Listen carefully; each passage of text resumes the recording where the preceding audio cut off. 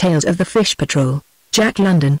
White and yellow, San Francisco Bay is so large that often its storms are more disastrous to ocean-going craft than is the ocean itself in its violent moments. The waters of the bay contain all manner of fish, wherefore its surface is ploughed by the keels of all manner of fishing boats manned by all manner of fishermen. To protect the fish from this motley floating population, many wise laws have been passed, and there is a fish patrol to see that these laws are enforced. Exciting times are the lot of the fish patrol. In its history more than one dead patrolman has marked a defeat, and more often dead fishermen across their illegal nets have marked success.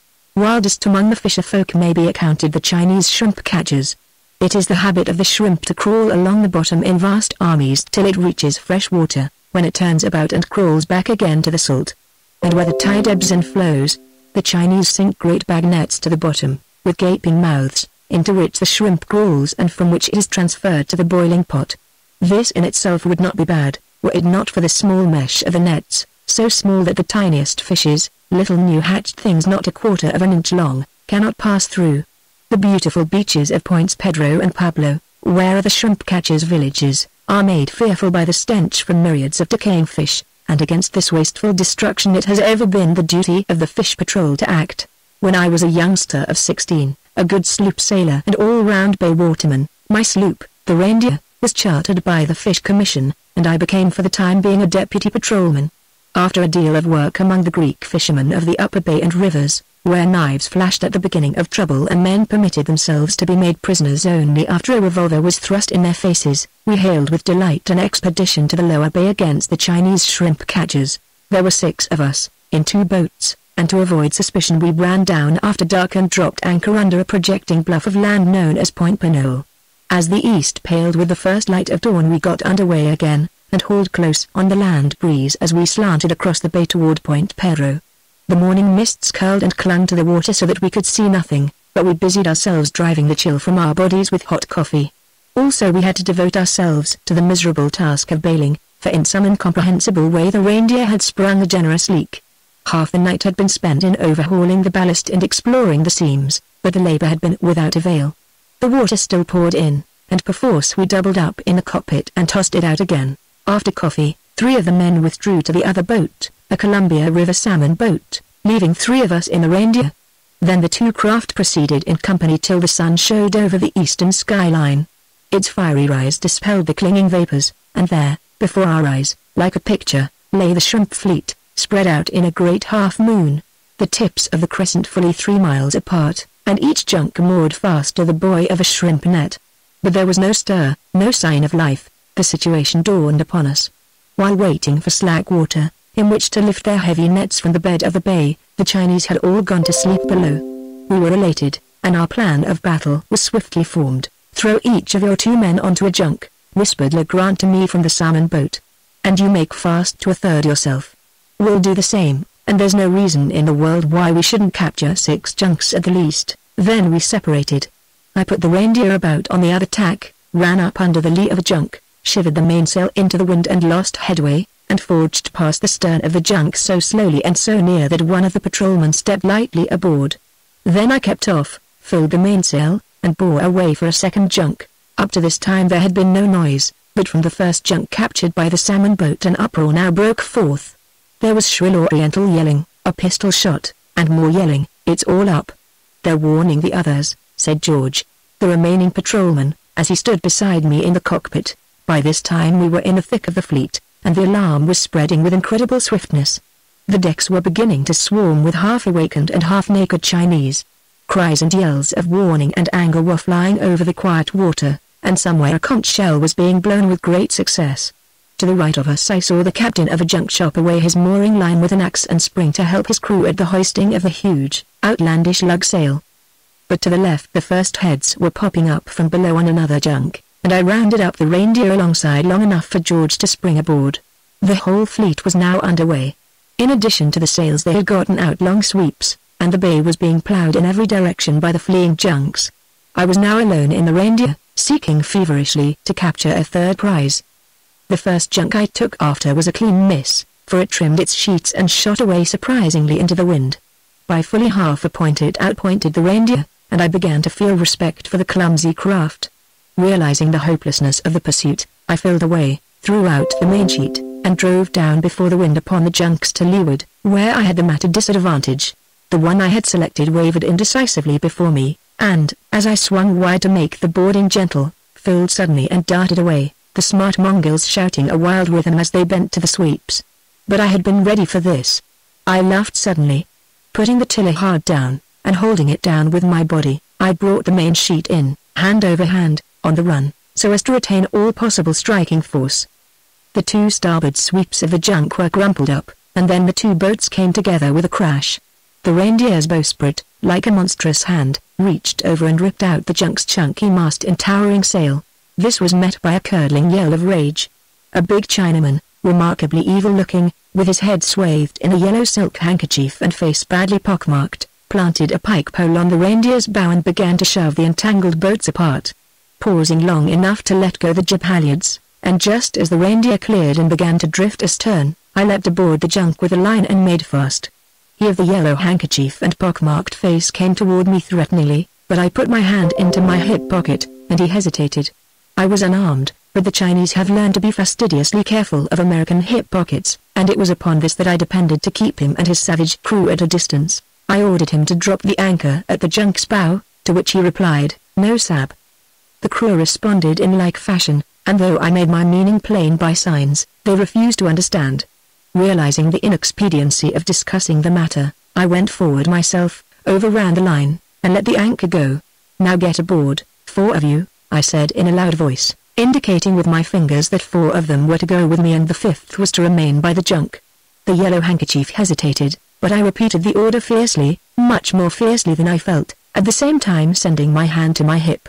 Again the yellow handkerchief was overawed, and with surly looks he led 3 of his men aboard the Reindeer.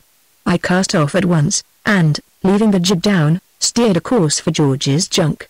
Here it was easier, for there were 2 of us, and George had a pistol to fall back on if it came to the worst. And here, as with my junk, 4 Chinese were transferred to the sloop and 1 left behind to take care of things. 4 more were added to our passenger list from the 3rd junk. By this time the salmon boat had collected its 12 prisoners and came alongside, badly overloaded. To make matters worse, as it was a small boat, the patrolmen were so jammed in with their prisoners that they would have little chance in case of trouble. "You'll have to help us out," said Legrand. I looked over my prisoners, who had crowded into the cabin and on top of it. "I can take 3, I answered. "Make it 4, he suggested, "and I'll take Bill with me." Bill was the 3rd patrolman. "We haven't elbow room here, and in case of a scuffle 1 white to every 2 of them will be just about the right proportion." The exchange was made, and a salmon boat got up its spritsail and headed down the bay toward the marshes off San Rafael. I ran out the jib and followed with the Reindeer. San Rafael, where we were to turn our catch over to the authorities, communicated with the bay by way of a long and tortuous slough, or marshland creek, which could be navigated only when the tide was in. Slack water had come, and, as the ebb was commencing, there was need for hurry if we cared to escape waiting half a day for the next tide. But the land breeze had begun to die away with the rising sun, and now came only in failing puffs. The salmon boat got out its oars and soon left us far astern.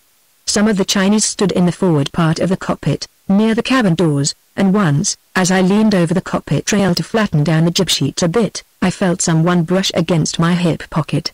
I made no sign, but out of the corner of my eye I saw that the yellow handkerchief had discovered the emptiness of the pocket which had hitherto overawed him. To make matters serious, during all the excitement of boarding the junks the Reindeer had not been bailed, and the water was beginning to slush over the cockpit floor.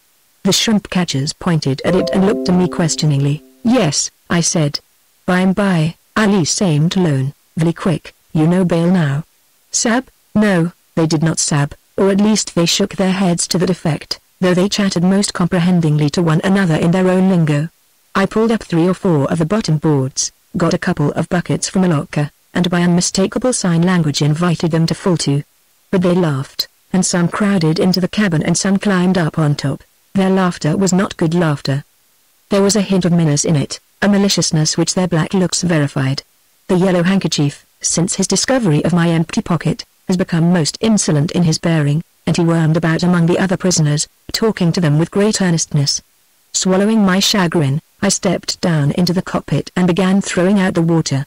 But hardly had I begun, when the boom swung overhead, the mainsail filled with a jerk, and the Reindeer heeled over. The day wind was springing up. George was the veriest of landlubbers, so I was forced to give over bailing and take the tiller. The wind was blowing directly off Point Pedro and the high mountains behind, and because of this was squally and uncertain, half the time bellying the canvas out and the other half flapping it idly. George was about the most all-round helpless man I had ever met. Among his other disabilities, he was a consumptive, and I knew that if he attempted to bail, it might bring on a hemorrhage. Yet the rising water warned me that something must be done. Again I ordered the shrimp catchers to lend a hand with the buckets. They laughed defiantly, and those inside the cabin, the water up to their ankles, shouted back and forth with those on top, "You'd better get out your gun and make them bail," I said to George, but he shook his head and showed all too plainly that he was afraid. The Chinese could see the funk he was in as well as I could, and their insolence became insufferable. Those in the cabin broke into the food lockers, and those above scrambled down and joined them in a feast on our crackers and canned goods. "What do we care?" George said weakly. I was fuming with helpless anger. "If they get out of hand, it will be too late to care. The best thing you can do is to get them in check right now." The water was rising higher and higher, and the gusts, forerunners of a steady breeze, were growing stiffer and stiffer. And between the gusts, the prisoners, having gotten away with a weak scrub, took to crowding first to one side and then to the other till the reindeer rocked like a cockleshell. Yellow Handkerchief approached me, and, pointing out his village on the Point Pedro beach, gave me to understand that if I turned the reindeer in that direction and put them ashore, they, in turn, would go to bailing.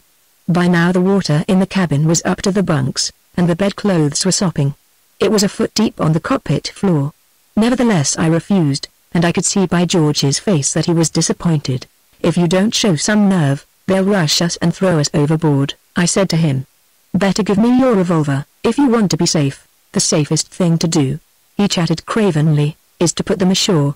I, for one, don't want to be drowned for the sake of a handful of dirty Chinamen, and I, for another, don't care to give in to a handful of dirty Chinamen to escape drowning," I answered hotly. "You'll sink the reindeer under us all at this rate," he whined. "And what good that'll do I can't see. Every man to his taste," I retorted. He made no reply, but I could see he was trembling pitifully. Between the threatening Chinese and the rising water he was beside himself with fright, and, more than the Chinese and the water, I feared him and what his fright might impel him to do. I could see him casting longing glances at the small skiff towing astern, so in the next calm I hauled the skiff alongside. As I did so his eyes brightened with hope, but before he could guess my intention, I stove the frail bottom through with a hand axe, and the skiff filled to its gunwales. "It's sink or float together," I said. "And if you'll give me your revolver, I'll have the reindeer bailed out in a jiffy." "They're too many for us," he whimpered. "We can't fight them all." I turned my back on him in disgust.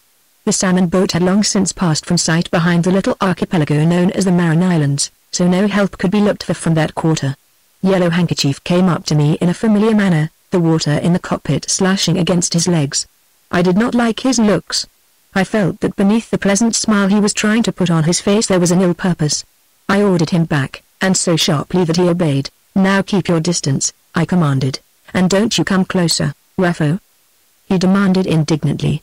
"I think come talkie heap good, talkie," I answered bitterly, for I knew now that he had understood all that passed between George and me. "What for talkie? You know sab talkie," he grinned in a sickly fashion. "Yep, I sab very much. I honest Chinaman." "All right," I answered. "You sab talkie, then you bail water plenty.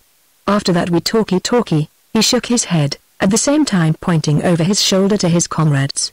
"No can do. Very bad Chinaman, he very bad. I think come. Stand back," I shouted, for I had noticed his hand disappear beneath his blouse and his body prepare for a spring. Disconcerted, he went back into the cabin, to hold a council, apparently, from the way the jabbering broke forth. The reindeer was very deep in the water, and her movements had grown quite locky. In a rough sea she would have inevitably swamped, but the wind, when it did blow, was off the land, and scarcely a ripple disturbed the surface of the bay. "I think you'd better head for the beach," George said abruptly, in a manner that told me his fear had forced him to make up his mind to some course of action. "I think not," I answered shortly. "I command you," he said in a bullying tone. "I was commanded to bring these prisoners into San Rafael," was my reply. Our voices were raised, and the sound of the altercation brought the Chinese out of the cabin. "Now will you head for the beach?" This from George, and I found myself looking into the muzzle of his revolver, of the revolver he dared to use on me. but was too cowardly to use on the prisoners. My brain seemed smitten with a dazzling brightness. The whole situation, in all its bearings, was focused sharply before me: the shame of losing the prisoners, the worthlessness and cowardice of George, the meeting with Legrand and the other patrolmen in the lame explanation, and then there was the fight I had fought so hard, victory wrenched from me just as I thought I had it within my grasp. And out of the tail of my eye I could see the Chinese crowding together by the cabin doors and leering triumphantly. It would never do. I threw my hand up and my head down. The first act elevated the muzzle, and the second removed my head from the path of the bullet which went whistling past. One hand closed on George's wrist, the other on the revolver.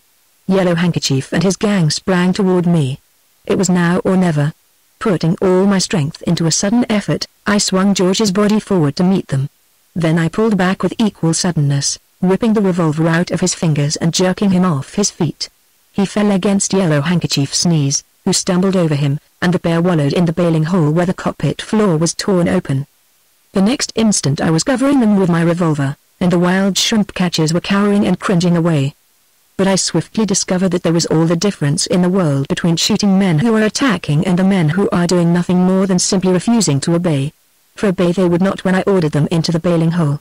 I threatened them with the revolver, but they sat stolidly in the flooded cabin and on the roof and would not move. 15 minutes passed, the Reindeer sinking deeper and deeper, her mainsail flapping in the calm. But from off the Point Pedro shore I saw a dark line form on the water and travel toward us. It was the steady breeze I had been expecting so long. I called to the Chinese and pointed it out. They hailed it with exclamations. Then I pointed to the sail and to the water in the Reindeer, and indicated by signs that when the wind reached the sail, what of the water aboard we would capsize. But they jeered defiantly, for they knew it was in my power to luff the helm and let go the mainsheet, so as to spill the wind and escape damage. But my mind was made up. I hauled in the mainsheet a foot or two, took a turn with it, and bracing my feet, put my back against the tiller. This left me one hand for the sheet and one for the revolver. The dark line drew nearer, and I could see them looking from me to it and back again with an apprehension they could not successfully conceal. My brain and will and endurance were pitted against theirs, and the problem was which could stand the strain of imminent death the longer and not give in. Then the wind struck us. The main sheet tautened with a brisk rattling of the blocks, the boom uplifted, the sail bellied out, and the Reindeer heeled over, and over, till the lee rail went under, the cabin windows went under, and the bay began to pour in over the cockpit rail. So violently had she heeled over, that the men in the cabin had been thrown on top of one another into the lee bunk, where they squirmed and twisted and were washed about, those underneath being perilously near to drowning. The wind freshened a bit, and the Reindeer went over farther than ever. For the moment I thought she was gone, and I knew that another puff like that and she surely would go. While I pressed her under and debated whether I should give up or not, the Chinese cried for mercy. I think it was the sweetest sound I have ever heard. And then, and not until then, did I luff up and ease out the mainsheet. The Reindeer righted very slowly, and when she was on an even keel was so much awash that I doubted if she could be saved, but the Chinese scrambled madly into the cockpit and fell to bailing with buckets, pots, pans, and everything they could lay hands on. It was a beautiful sight to see that water flying over the side. And when the Reindeer was high and proud on the water once more, we dashed away with the breeze on our quarter, and at the last possible moment crossed the mud flats and entered the slough. The spirit of the Chinese was broken, and so docile did they become that ere we made San Rafael they were out with a tow rope, Yellow Handkerchief at the head of the line. As for George, it was his last trip with the fish patrol. He did not care for that sort of thing, he explained, and he thought a clerkship ashore was good enough for him. And we thought so too. The king of the Greeks, Big Alec, had never been captured by the fish patrol. It was his boast that no man could take him alive, and it was his history that of the many men who had tried to take him dead none had succeeded. It was also history that at least 2 patrolmen who had tried to take him dead had died themselves. Further, no man violated the fish laws more systematically and deliberately than Big Alec. He was called Big Alec because of his gigantic stature. His height was 6 feet 3 inches, and he was correspondingly broad-shouldered and deep-chested. He was splendidly muscled and hard as steel, and there were innumerable stories in circulation among the fisherfolk concerning his prodigious strength. He was as bold and dominant of spirit as he was strong of body, and because of this he was widely known by another name, that of the King of the Greeks. The fishing population was largely composed of Greeks, and they looked up to him and obeyed him as their chief. And as their chief, he fought their fights for them, saw that they were protected, saved them from the law when they fell into its clutches, and made them stand by one another and himself in time of trouble. In the old days, the fish patrol had attempted his capture many disastrous times and had finally given it over, so that when the word was out that he was coming to Bernicia, I was most anxious to see him. But I did not have to hunt him up. In his usual bold way, the first thing he did on arriving was to hunt us up. Charlie Legrand and I at the time were under a patrolman named Carmentel, and the three of us were on the Reindeer, preparing for a trip, when Big Alex stepped aboard. Carmentel evidently knew him, for they shook hands in recognition. Big Alec took no notice of Charlie or me. "I've come down to fish sturgeon a couple of months," he said to Carmentel. His eyes flashed with challenge as he spoke, and we noticed the patrolman's eyes drop before him. "That's all right, Alec," Carmentel said in a low voice. "I'll not bother you. Come on into the cabin, and we'll talk things over," he added, when they had gone inside and shut the doors after them. Charlie winked with slow deliberation at me. But I was only a youngster, and new to men and the ways of some men, so I did not understand. Nor did Charlie explain, though I felt there was something wrong about the business. Leaving them to their conference, at Charlie's suggestion we boarded our skiff and pulled over to the old steamboat wharf, where Big Alec's ark was lying. An ark is a houseboat of small though comfortable dimensions, and is as necessary to the Upper Bay fishermen as are nets and boats. We were both curious to see Big Alec's ark, for history said that it had been the scene of more than one pitched battle, and that it was riddled with bullet holes. We found the holes, stopped with wooden plugs and painted over, but there were not so many as I had expected. Charlie noted my look of disappointment, and laughed, and then to comfort me he gave an authentic account of one expedition which had descended upon Big Alec's floating home to capture him, alive preferably, dead if necessary. At the end of half a day's fighting, the patrolmen had drawn off in wrecked boats, with one of their number killed and 3 wounded. And when they returned next morning with reinforcements they found only the mooring stakes of Big Alec's ark. The ark itself remained hidden for months in the fastnesses of the sewage and tules. But why was he not hanged for murder? I demanded. Surely the United States is powerful enough to bring such a man to justice. He gave himself up and stood trial, Charlie answered. It cost him $50,000 to win the case, which he did on technicalities and with the aid of the best lawyers in the state. Every Greek fisherman on the river contributed to the sum. Big Alec levied and collected the tax, for all the world like a king. The United States may be all-powerful, my lad, but the fact remains that Big Alec is a king inside the United States, with a country and subjects all his own. But what are you going to do about his fishing for sturgeon? He's bound to fish with a Chinese line. Charlie shrugged his shoulders. We'll see what we will see, he said enigmatically. Now a Chinese line is a cunning device invented by the people whose name it bears. By a simple system of floats, weights, and anchors, thousands of hooks, each on a separate leader, are suspended at a distance of from 6 inches to a foot above the bottom. The remarkable thing about such a line is the hook. It is barbless, and in place of the barb, the hook is filed along and tapering to a point as sharp as that of a needle. These hoods are only a few inches apart, and when several thousand of them are suspended just above the bottom, like a fringe, for a couple of 100 fathoms, they present a formidable obstacle to the fish that travel along the bottom. Such a fish is the sturgeon, which goes rooting along like a pig, and indeed is often called pigfish. Pricked by the first hook it touches, the sturgeon gives a startled leap and comes into contact with half a dozen more hooks. Then it thrashes about wildly, until it receives hook after hook in its soft flesh, and the hooks, straining from many different angles, hold the luckless fish fast until it is drowned.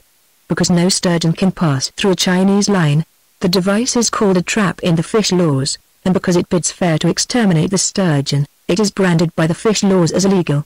And such a line, we were confident, Big Alec intended setting, in open and flagrant violation of the law. Several days passed after the visit of Big Alec, during which Charlie and I kept a sharp watch on him. He towed his ark around the Solano wharf and into the Big Bight to Turner's shipyard. The bight we knew to be good ground for sturgeon, and there we felt sure the king of the Greeks intended to begin operations. The tide circled like a mill race in and out of this bight, and made it possible to raise, lower, or set a Chinese line only at slack water. So between the tides Charlie and I made it a point for one or the other of us to keep a lookout from the Solano wharf. On the 4th day I was lying in the sun behind the stringer piece of the wharf, when I saw a skiff leave the distant shore and pull out into the bight. In an instant the glasses were at my eyes and I was following every movement of the skiff. There were 2 men in it, and though it was a good mile away, I made out one of them to be Big Alec, and ere the skiff returned to shore I made out enough more to know that the Greek had set his line, Big Alec has a Chinese line out in the bite off Turner's shipyard, Charlie Legrand said that afternoon to Carmentel. A fleeting expression of annoyance passed over the patrolman's face, and then he said, "Yes," in an absent way, and that was all. Charlie bit his lip with suppressed anger and turned on his heel. "Are you game, my lad?"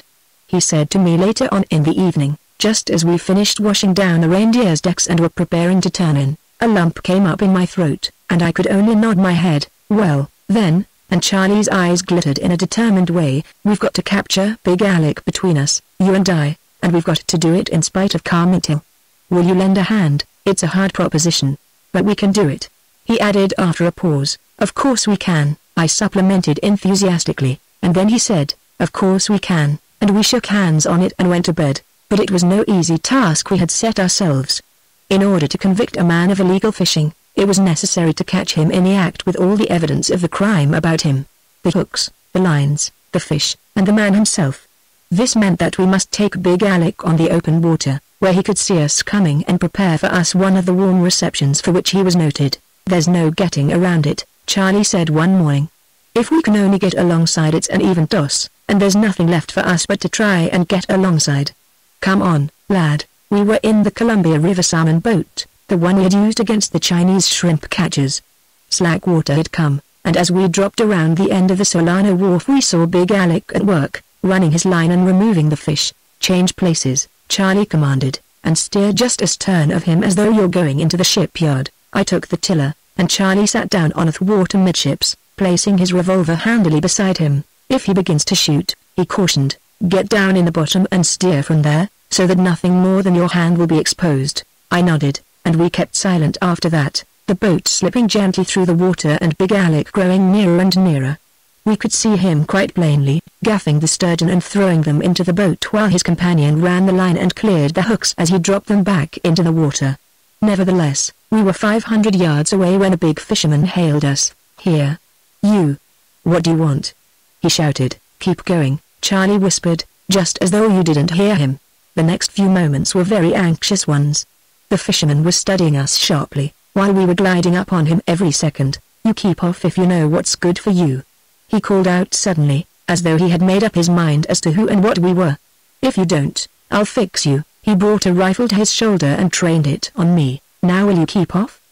he demanded. I could hear Charlie groan with disappointment. "Keep off," he whispered. "It's all up for this time." I put up the tiller and eased the sheet, and the salmon boat ran off 5 or 6 points. Big Alec watched us till we were out of range, when he returned to his work. "You'd better leave Big Alec alone," Carmentel said, rather sourly, to Charlie that night. "So he's been complaining to you, has he?" Charlie said significantly. Carmentel flushed painfully. "You'd better leave him alone, I tell you," he repeated. "He's a dangerous man, and it won't pay to fool with him." "Yes," Charlie answered softly, "I've heard that it pays better to leave him alone." This was a direct thrust at Carmentel, and we could see by the expression of his face that it sank home. For it was common knowledge that Big Alec was as willing to bribe as to fight, and that of late years more than one patrolman had handled the fisherman's money. "Do you mean to say," Carmentel began, in a bullying tone. But Charlie cut him off shortly. "I mean to say nothing," he said. "You heard what I said, and if the cap fits, why?" He shrugged his shoulders, and Carmentel glowered at him, speechless. "What we want is imagination," Charlie said to me one day, when we had attempted to creep upon Big Alec in the grey of dawn and had been shot at for our trouble. And thereafter, and for many days, I cudgelled my brains trying to imagine some possible way by which 2 men, on an open stretch of water, could capture another who knew how to use a rifle and was never to be found without one. Regularly, every slack water, without slyness, boldly and openly in the broad day, Big Alec was to be seen running his line. And what made it particularly exasperating was the fact that every fisherman, from Benicia to Vallo, knew that he was successfully defying us. Carmentel also bothered us, for he kept us busy among the shad fishers of San Pablo, so that we had little time to spare on the King of the Greeks. But Charlie's wife and children lived at Benicia, and we had made the place our headquarters, so that we always returned to it. "I'll tell you what we can do," I said, after several fruitless weeks had passed. "We can wait some slack water till Big Alec has run his line and gone ashore with the fish, and then we can go out and capture the line. It will put him to time and expense to make another, and then we'll figure to capture that too.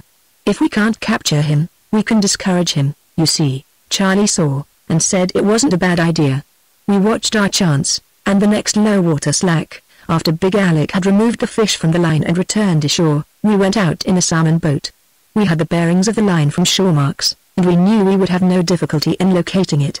The first of the flood tide was setting in, when we ran below where we thought the line was stretched and dropped over a fishing boat anchor. Keeping a short rope to the anchor, so that it barely touched the bottom, we dragged it slowly along until it stuck and the boat fetched up hard and fast. "We've got it," Charlie cried. "Come on and lend a hand to get it in." Together we hove up the rope till the anchorer came in sight with the sturgeon line caught across one of the flukes. Scores of the murderous-looking hooks flashed into sight as we cleared the anchor, and we had just started to run along the line to the end where we could begin to lift it, when a sharp thud in the boat startled us. We looked about, but saw nothing and returned to our work. An instant later there was a similar sharp thud and the gunwale splintered between Charlie's body and mine. "That's remarkably like a bullet, lad," he said reflectively. "And it's a long shot Big Alec's making, and he's using smokeless powder," he concluded, after an examination of the mile-distant shore.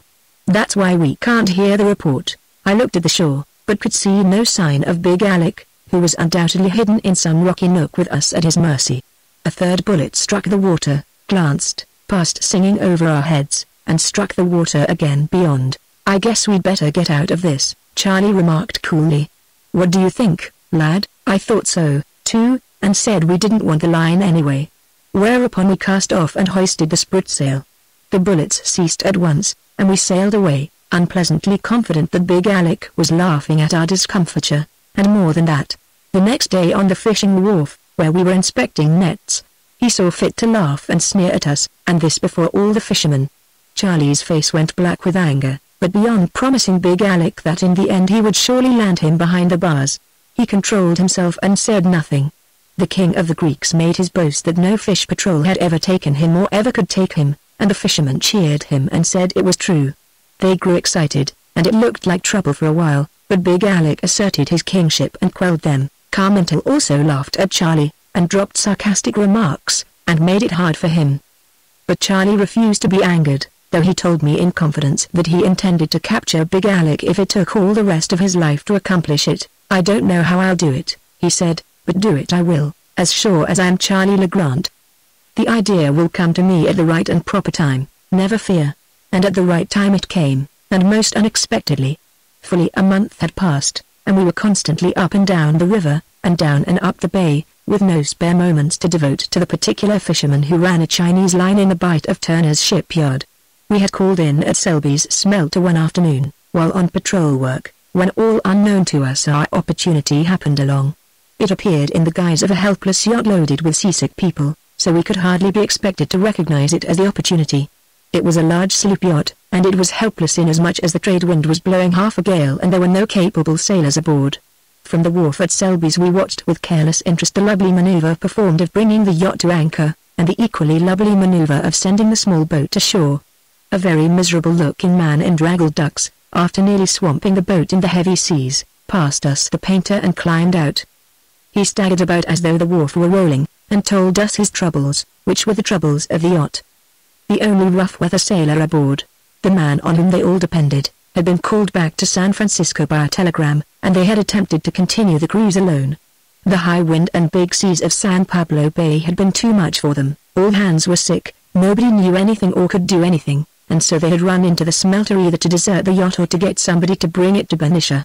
In short, did we know of any sailors who would bring the yacht into Benicia? Charlie looked at me. The Reindeer was lying in a snug place. We had nothing on hand in the way of patrol work till midnight. With the wind then blowing, we could sail the yacht into Benicia in a couple of hours, have several more hours ashore, and come back to the smelter on the evening train. "All right, Captain," Charlie said to the disconsolate yachtsman, who smiled in sickly fashion at the title. "I'm only the owner," he explained. We rowed him aboard in much better style than he had come ashore, and saw for ourselves the helplessness of the passengers. There were a dozen men and women, and all of them too sick even to appear grateful at our coming. The yacht was rolling savagely, broad on, and no sooner had the owner's feet touched the deck than he collapsed and joined the others. Not one was able to bear a hand, so Charlie and I between us cleared the badly tangled running gear, got up sail, and hoisted anchor. It was a rough trip, though a swift one. The Carquinez Straits were a welter of foam and smother, and we came through them wildly before the wind, the big mainsail alternately dipping and flinging its boom skyward as we tore along. But the people did not mind. They did not mind anything. 2 or 3, including the owner, sprawled in the cockpit, shuddering when the yacht lifted and raced and sank dizzily into the trough, and between whiles regarding the shore with yearning eyes. The rest were huddled on the cabin floor among the cushions. Now and again someone groaned, but for the most part they were as limp as so many dead persons. As the bight at Turner's shipyard opened out, Charlie edged into it to get the smoother water. Benicia was in view, and we were bowling along over comparatively easy water, when a speck of a boat danced up ahead of us, directly in our course. It was low water slack. Charlie and I looked at each other. No word was spoken, but at once the yacht began a most astonishing performance, veering and yawing as though the greenest of amateurs was at the wheel. It was a sight for sailormen to see. To all appearances, a runaway yacht was careering madly over the bight, and now and again yielding a little bit to control in a desperate effort to make Benicia, the owner, forgot his seasickness long enough to look anxious. The speck of a boat grew larger and larger, till we could see Big Alec and his partner, with a turn of the sturgeon line around a cleat, resting from their labor to laugh at us. Charlie pulled his sou'wester over his eyes, and I followed his example, though I could not guess the idea he evidently had in mind and intended to carry into execution. We came foaming down abreast of the skiff, so close that we could hear above the wind the voices of Big Alec and his mate as they shouted at us with all the scorn that professional watermen feel for amateurs, especially when amateurs are making fools of themselves. We thundered on past the fishermen, and nothing had happened. Charlie grinned at the disappointment he saw in my face, and then shouted, "Stand by the main sheet to jibe." He put the wheel hard over, and the yacht whirled around obediently. The main sheet slacked and dipped, then shot over our heads after the boom and tautened with a crash on the Traveller. The yacht heeled over almost on her beam ends, and a great wail went up from the seasick passengers as they swept across the cabin floor in a tangled mass and piled into a heap in the starboard bunks. But we had no time for them. The yacht, completing the maneuver, headed into the wind with slatting canvas, and righted to an even keel. We were still plunging ahead, and directly in our path was the skiff. I saw Big Alec dive overboard and his mate leap for our bowsprit. Then came the crash as we struck the boat, and a series of grinding bumps as it passed under our bottom. "That fixes his rifle," I heard Charlie mutter, as he sprang upon the deck to look for Big Alec somewhere astern. The wind and sea quickly stopped our forward movement, and we began to drift backward over the spot where the skiff had been. Big Alec's black head and swarthy face popped up within arm's reach, and all unsuspecting and very angry with what he took to be the clumsiness of amateur sailors, he was hauled aboard. Also he was out of breath, for he had dived deep and stayed down long to escape our keel. The next instant, to the perplexity and consternation of the owner, Charlie was on top of Big Alec in the cockpit, and I was helping bind him with gaskets. The owner was dancing excitedly about and demanding an explanation, but by that time Big Alec's partner had crawled aft from the bowsprit and was peering apprehensively over the rail into the cockpit. Charlie's arm shot around his neck and the man landed on his back beside Big Alec. "More gaskets!" Charlie shouted, and I made haste to supply them. The wrecked skiff was rolling sluggishly a short distance to windward, and I trimmed the sheets while Charlie took the wheel and steered for it. "These 2 men are old offenders," he explained to the angry owner, "and they are most persistent violators of the fish and game laws. You have seen them caught in the act, and you may expect to be subpoenaed as witness for the state when the trial comes off." As he spoke he rounded alongside the skiff. It had been torn from the line, a section of which was dragging to it. He hauled in 40 or 50 feet with a young sturgeon still fast in a tangle of barbless hooks, slashed that much of the line free with his knife, and tossed it into the cockpit beside the prisoners. "And there's the evidence, Exhibit A, for the people," Charlie continued.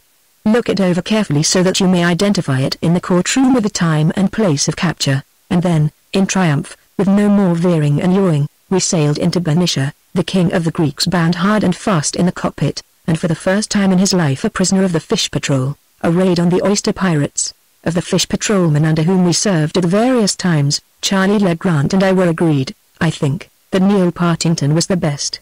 He was neither dishonest nor cowardly, and while he demanded strict obedience when we were under his orders, at the same time our relations were those of easy comradeship, and he permitted us a freedom to which we were ordinarily unaccustomed, as the present story will show. Neil's family lived in Oakland, which is on the lower bay, not more than 6 miles across the water from San Francisco. One day, while scouting among the Chinese shrimp catchers of Point Pedro, he received word that his wife was very ill. and within the hour the Reindeer was bowling along for Oakland, with a stiff northwest breeze astern. We ran up the Oakland estuary and came to anchor, and in the days that followed, while Neil was ashore, we tightened up the Reindeer's rigging, overhauled the ballast, scraped down, and put the sloop into thorough shape. This done, time hung heavy on our hands. Neil's wife was dangerously ill, and the outlook was a week's lie-over, awaiting the crisis. Charlie and I roamed the docks, wondering what we should do, and so came upon the oyster fleet lying at the Oakland City wharf.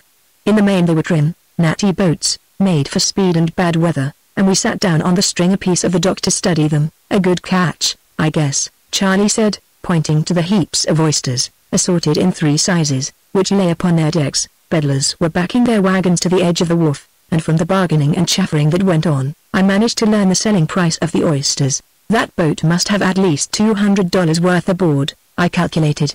I wonder how long it took to get the load? 3 or 4 days, Charlie answered. Not bad wages for 2 men. $25 a day apiece. The boat we were discussing, the Ghost, lay directly beneath us. 2 men composed its crew. One was a squat, broad-shouldered fellow with remarkably long and gorilla-like arms, while the other was tall and well-proportioned, with clear blue eyes and a mat of straight black hair. So unusual and striking was this combination of hair and eyes that Charlie and I remained somewhat longer than we intended, and it was well that we did. A stout, elderly man, with the dress and carriage of a successful merchant, came up and stood beside us, looking down upon the deck of the Ghost. He appeared angry, and the longer he looked the angrier he grew. "Those are my oysters," he said at last. "I know they are my oysters. You raided my beds last night and robbed me of them." The tall man and the short man on the Ghost looked up. "Hello, Daft," the short man said, with insolent familiarity. Among the Bayfarers he had gained the nickname of the Centipede on account of his long arms. "Hello, Daft," he repeated, with the same touch of insolence. "What are you growling about now? Those are my oysters, that's what I said. You've stolen them from my beds, you're mighty wise, ain't ye?" was the Centipede's sneering reply. "S'pose you can tell your oysters wherever you see 'em?" "Now, in my experience," broke in the tall man, "oysters is oysters wherever you find 'em, and they're pretty much alike all the bay over, and the world over, too, for that matter. We're not wanting to quarrel with you, Mr. Daft, but we just wish you wouldn't insinuate that the oysters is yours and that we're thieves and robbers till you can prove the goods. I know they're mine, I'd stake my life on it." Mr. Taft snorted. "Prove it," challenged the tall man, who we afterward learned was known as the Porpoise because of his wonderful swimming abilities. Mr. Taft shrugged his shoulders helplessly. Of course he could not prove the oysters to be his, no matter how certain he might be. "I'd give $1,000 to have you men behind the bars," he cried. "I'll give $50 a head for your arrest and conviction, all of you." A roar of laughter went up from the different boats, for the rest of the pirates had been listening to the discussion. "There's more money in oysters," the Porpoise remarked dryly. Mr. Taft turned impatiently on his heel and walked away. From out of the corner of his eye, Charlie noted the way he went. Several minutes later, when he had disappeared around a corner, Charlie rose lazily to his feet. I followed him, and we sauntered off in the opposite direction to that taken by Mr. Taft. "Come on. Lively," Charlie whispered, when we passed from the view of the oyster fleet. Our course was changed at once, and we dodged around corners and raced up and down side streets till Mr. Taft's generous form loomed up ahead of us. "I'm going to interview him about that reward," Charlie explained, as we rapidly overhauled the oyster bed owner. "Neil will be delayed here for a week, and you and I might as well be doing something in the meantime. What do you say?" Of course," Mr. Taft said, when Charlie had introduced himself and explained his errand. "Those thieves are robbing me of thousands of dollars every year, and I shall be glad to break them up at any price." "Yes, sir, at any price. As I said, I'll give $50 a head, and call it cheap at that. They've robbed my beds, torn down my signs, terrorized my watchmen, and last year killed one of them. Couldn't prove it. All done in the blackness of night. All I had was a dead watchman and no evidence. The detectives could do nothing. Nobody has been able to do anything with those men. We have never succeeded in arresting one of them. So I say, Mr. What did you say your name was?" "LeGrant," Charlie answered. "So I say, Mr. LeGrant, I am deeply obliged to you for the assistance you offer. And I shall be glad, most glad, sir, to cooperate with you in every way. My watchmen and boats are at your disposal. Come and see me at the San Francisco offices any time, or telephone at my expense. And don't be afraid of spending money. I'll foot your expenses, whatever they are, so long as they are within reason. The situation is growing desperate, and something must be done to determine whether I or that band of ruffians own those oyster beds. Now we'll see, Neil, Charlie said, when he had seen Mr. Taft upon his train to San Francisco. Not only did Neil Partington interpose no obstacle to our adventure, but he proved to be of the greatest assistance. Charlie and I knew nothing of the oyster industry, while his head was an encyclopedia of facts concerning it. Also, within an hour or so, he was able to bring to us a Greek boy of 17 or 18 who knew thoroughly well the ins and outs of oyster piracy. At this point I may as well explain that we of the Fish Patrol were freelancers in a way. While Neil Partington, who was a patrolman proper, received a regular salary, Charlie and I, being merely deputies, received only what we earned, that is to say, a certain percentage of the fines imposed on convicted violators of the fish laws. Also, any rewards that chanced our way were ours. We offered to share with Partington whatever we should get from Mr. Taft, but the patrolman would not hear of it. He was only too happy, he said, to do a good turn for us, who had done so many for him. We held a long council of war, and mapped out the following line of action. Our faces were unfamiliar on the lower bay, but as the Reindeer was well known as a fish patrol sloop, the Greek boy, whose name was Nicholas, and I were to sail some innocent-looking craft down to Asparagus Island and join the oyster pirates' fleet. Here, according to Nicholas's description of the beds and the manner of raiding, it was possible for us to catch the pirates in the act of stealing oysters, and at the same time to get them in our power. Charlie was to be on the shore, with Mr. Taft's watchman and a posse of constables, to help us at the right time. I know just the boat, Neil said, at the conclusion of the discussion, a crazy old sloop that's lying over at Tiburon. You and Nicholas can go over by the ferry, charter it for a song, and sail direct for the beds. Good luck be with you, boys, he said at parting, 2 days later. Remember, they are dangerous men, so be careful. Nicholas and I succeeded in chartering the sloop very cheaply, and between laughs, while getting up sail, we agreed that she was even crazier and older than she had been described. She was a big, flat-bottomed, square-sterned craft, sloop-rigged, with a sprung mast, slack rigging, dilapidated sails, and rotten running gear, clumsy to handle and uncertain in bringing about, and she smelled vilely of coal tar, with which strange stuff she had been smeared from stem to stern and from cabin roof to centerboard. And to cap it all, Coal Tar Maggie was printed in great white letters the whole length of either side. It was an uneventful though laughable run from Tiburon to Asparagus Island, where we arrived in the afternoon of the following day. The oyster pirates, a fleet of a dozen sloops, were lying at anchor on what was known as the deserted beds. The Coal Tar Maggie came sloshing into their midst with a light breeze astern, and they crowded on deck to see us. Nicholas and I had caught the spirit of the crazy craft, and we handled her in most lovely fashion. What is it? Someone called. Name it any can have it. Called another. I swan now, if it ain't the old Ark itself. Mimicked the centipede from the deck of the Ghost. Hey! Ahoy there, clipper ship. Another wag shouted. What's your port? We took no notice of the joking, but acted, after the manner of greenhorns, as through the Coal Tar Maggie required our undivided attention. I rounded her well to windward of the Ghost, and Nicholas ran forward to drop the anchor.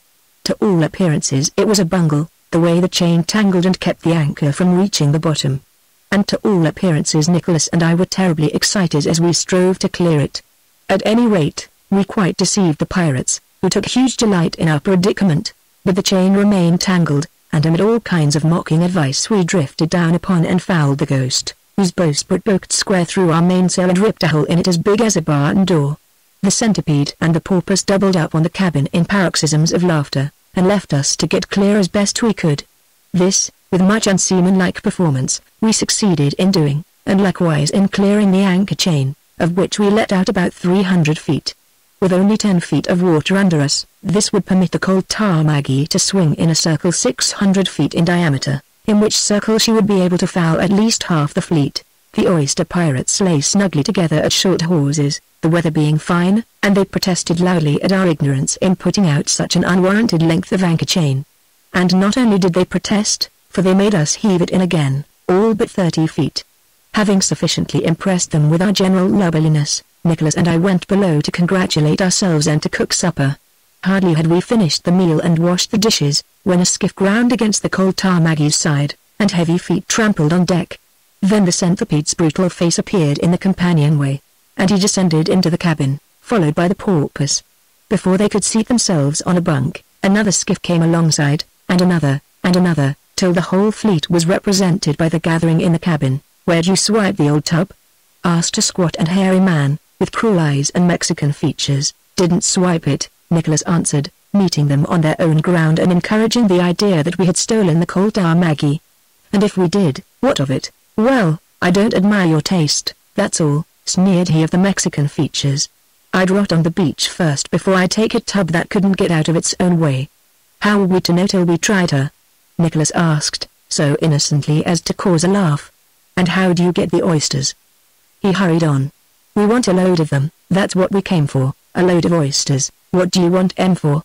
demanded the porpoise. "Oh, to give away to our friends, of course," Nicholas retorted. "That's what you do with yours, I suppose." This started another laugh, and as our visitors grew more genial we could see that they had not the slightest suspicion of our identity or purpose. "Didn't I see you on the dock in Oakland the other day?" the centipede asked suddenly of me. "Yep," I answered boldly, taking the bull by the horns. "I was watching you fellows and figuring out whether we'd go oystering or not. It's a pretty good business, I calculate, and so we're going in for it. That is," I hastened to add, "if you fellows don't mind, I'll tell you one thing, which ain't two things," he replied, "and that is you'll have to hump yourself and get a better boat. We won't stand to be disgraced by any such box as this. Understand?" "Sure," I said. "Soon as we sell some oysters we'll outfit in style, and if you show yourself square and the right sort," he went on, "why, you can run with us. But if you don't," here his voice became stern and menacing, "why, it'll be the sickest day of your life.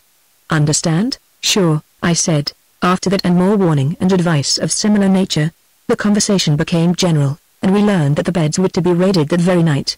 As they got into their boats, after an hour's stay, we were invited to join them in the raid with the assurance of the more the merrier. "Did you notice that short, Mexican-looking chap?" Nicholas asked, when they had departed to their various sloops. "He's Barky, of the Sporting Life gang, and the fellow that came with him is Sking. They're both out now on $5,000 bail." I had heard of a Sporting Life gang before, a crowd of hoodlums and criminals that terrorized the lower quarters of Oakland, and 2/3 of which were usually to be found in state's prison for crimes that ranged from perjury and ballot box stuffing to murder. "They are not regular oyster pirates," Nicholas continued. "They've just come down for the lark and to make a few dollars. But we'll have to watch out for them." We sat in the cockpit and discussed the details of our plan till 11 o'clock had passed, when we heard the rattle of an oar in a boat from the direction of the Ghost. We hauled up our own skiff, tossed in a few sacks, and rowed over.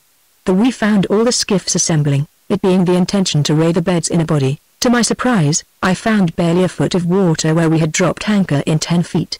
It was the big June run out of the full moon, and as the ebb had yet an hour and a half to run, I knew that our anchorage would be dry ground before slack water. Mr. Taft's beds were 3 miles away, and for a long time we rowed silently in the wake of the other boats, once in a while grounding and our oar blades constantly striking bottom.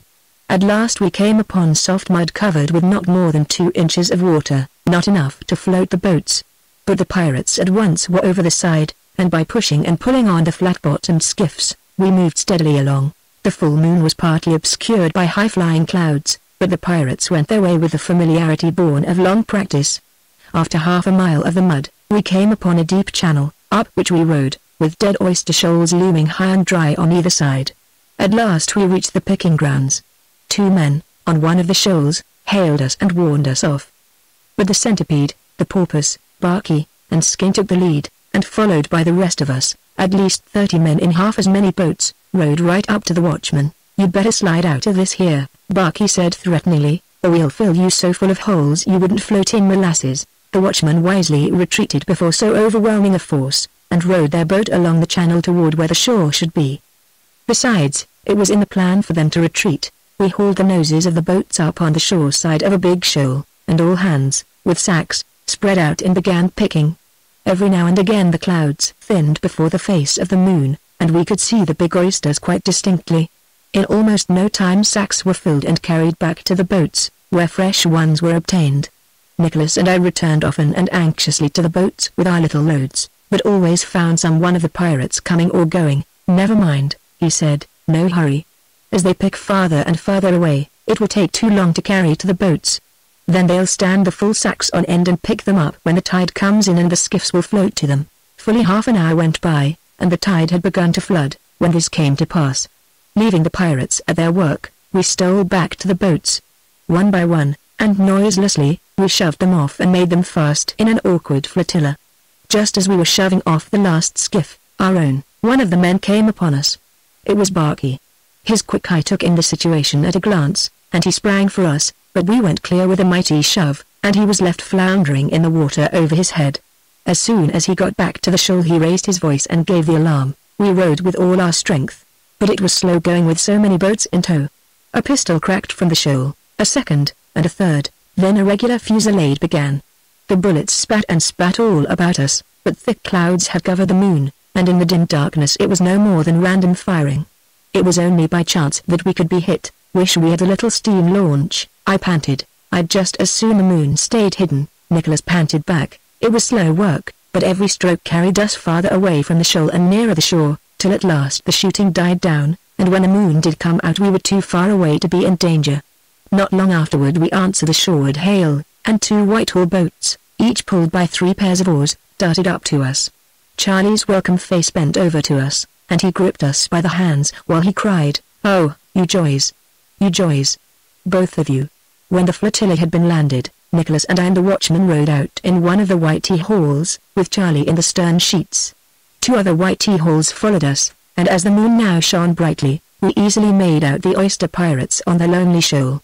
As we drew closer, they fired a rattling volley from their revolvers, and we promptly retreated beyond range. "Lot of time," Charlie said. "The flood is setting in fast, and by the time it's up to their necks there won't be any fight left in them." So we lay on our oars and waited for the tide to do its work. This was the predicament of the pirates, because of the big run out. The tide was now rushing back like a mill race, and it was impossible for the strongest swimmer in the world to make against it the 3 miles to the sloops. Between the pirates and the shore were we, precluding escape in that direction. On the other hand, the water was rising rapidly over the shoals, and it was only a question of a few hours when it would be over their heads. It was beautifully calm, and in the brilliant white moonlight we watched them through our night glasses and told Charlie of the voyage of the Colt Maggie. 1 o'clock came, and 2 o'clock, and the pirates were clustering on the highest shoal, waist deep in water. "Now this illustrates the value of imagination," Charlie was saying. "Taft has been trying for years to get them, but he went at it with bull strength and failed. Now we used our heads." Just then I heard a scarcely audible gurgle of water, and holding up my hand for silence, I turned and pointed to a ripple slowly widening out in a growing circle. It was not more than 50 feet from us. We kept perfectly quiet and waited. After a minute the water broke 6 feet away, and a black head and white shoulder showed in the moonlight. With a snort of surprise and of suddenly expelled breath, the head and shoulder went down. We pulled ahead several strokes and drifted with the current. 4 pairs of eyes searched the surface of the water, but never another ripple showed, and never another glimpse did we catch of the black head and white shoulder. "It's the porpoise," Nicholas said. "It would take broad daylight for us to catch him." At 2:45 the pirates gave their first sign of weakening. We heard cries for help, in the unmistakable voice of the centipede, and this time, on rowing closer, we were not fired upon. The centipede was in a truly perilous plight. Only the heads and shoulders of his fellow marauders showed above the water as they braced themselves against the current, while his feet were off the bottom and they were supporting him. "Now, lads," Charlie said briskly, "we have got you, and you can't get away. If you cut up rough, we'll have to leave you alone and the water will finish you. But if you're good we'll take you aboard, 1 man at a time, and you'll all be saved. What do you say, eh?" they chorused hoarsely between their chattering teeth. Then 1 man at a time, and the short men first. The centipede was the first to be pulled aboard, and he came willingly, though he objected when the constable put the handcuffs on him. Barky was next hauled in, quite meek and resigned from his soaking. When we had 10 in our boat we drew back, and the second Whitehall was loaded.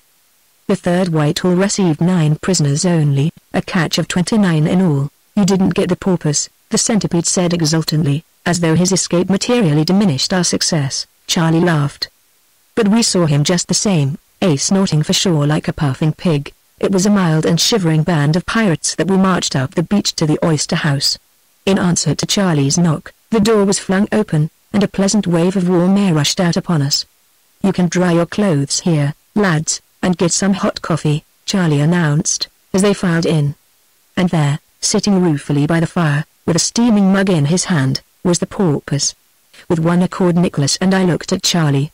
He laughed gleefully. "That comes of imagination," he said. "When you see a thing, you've got to see it all around, or what's the good of seeing it at all?" I saw the beach, so I left a couple of constables behind to keep an eye on it.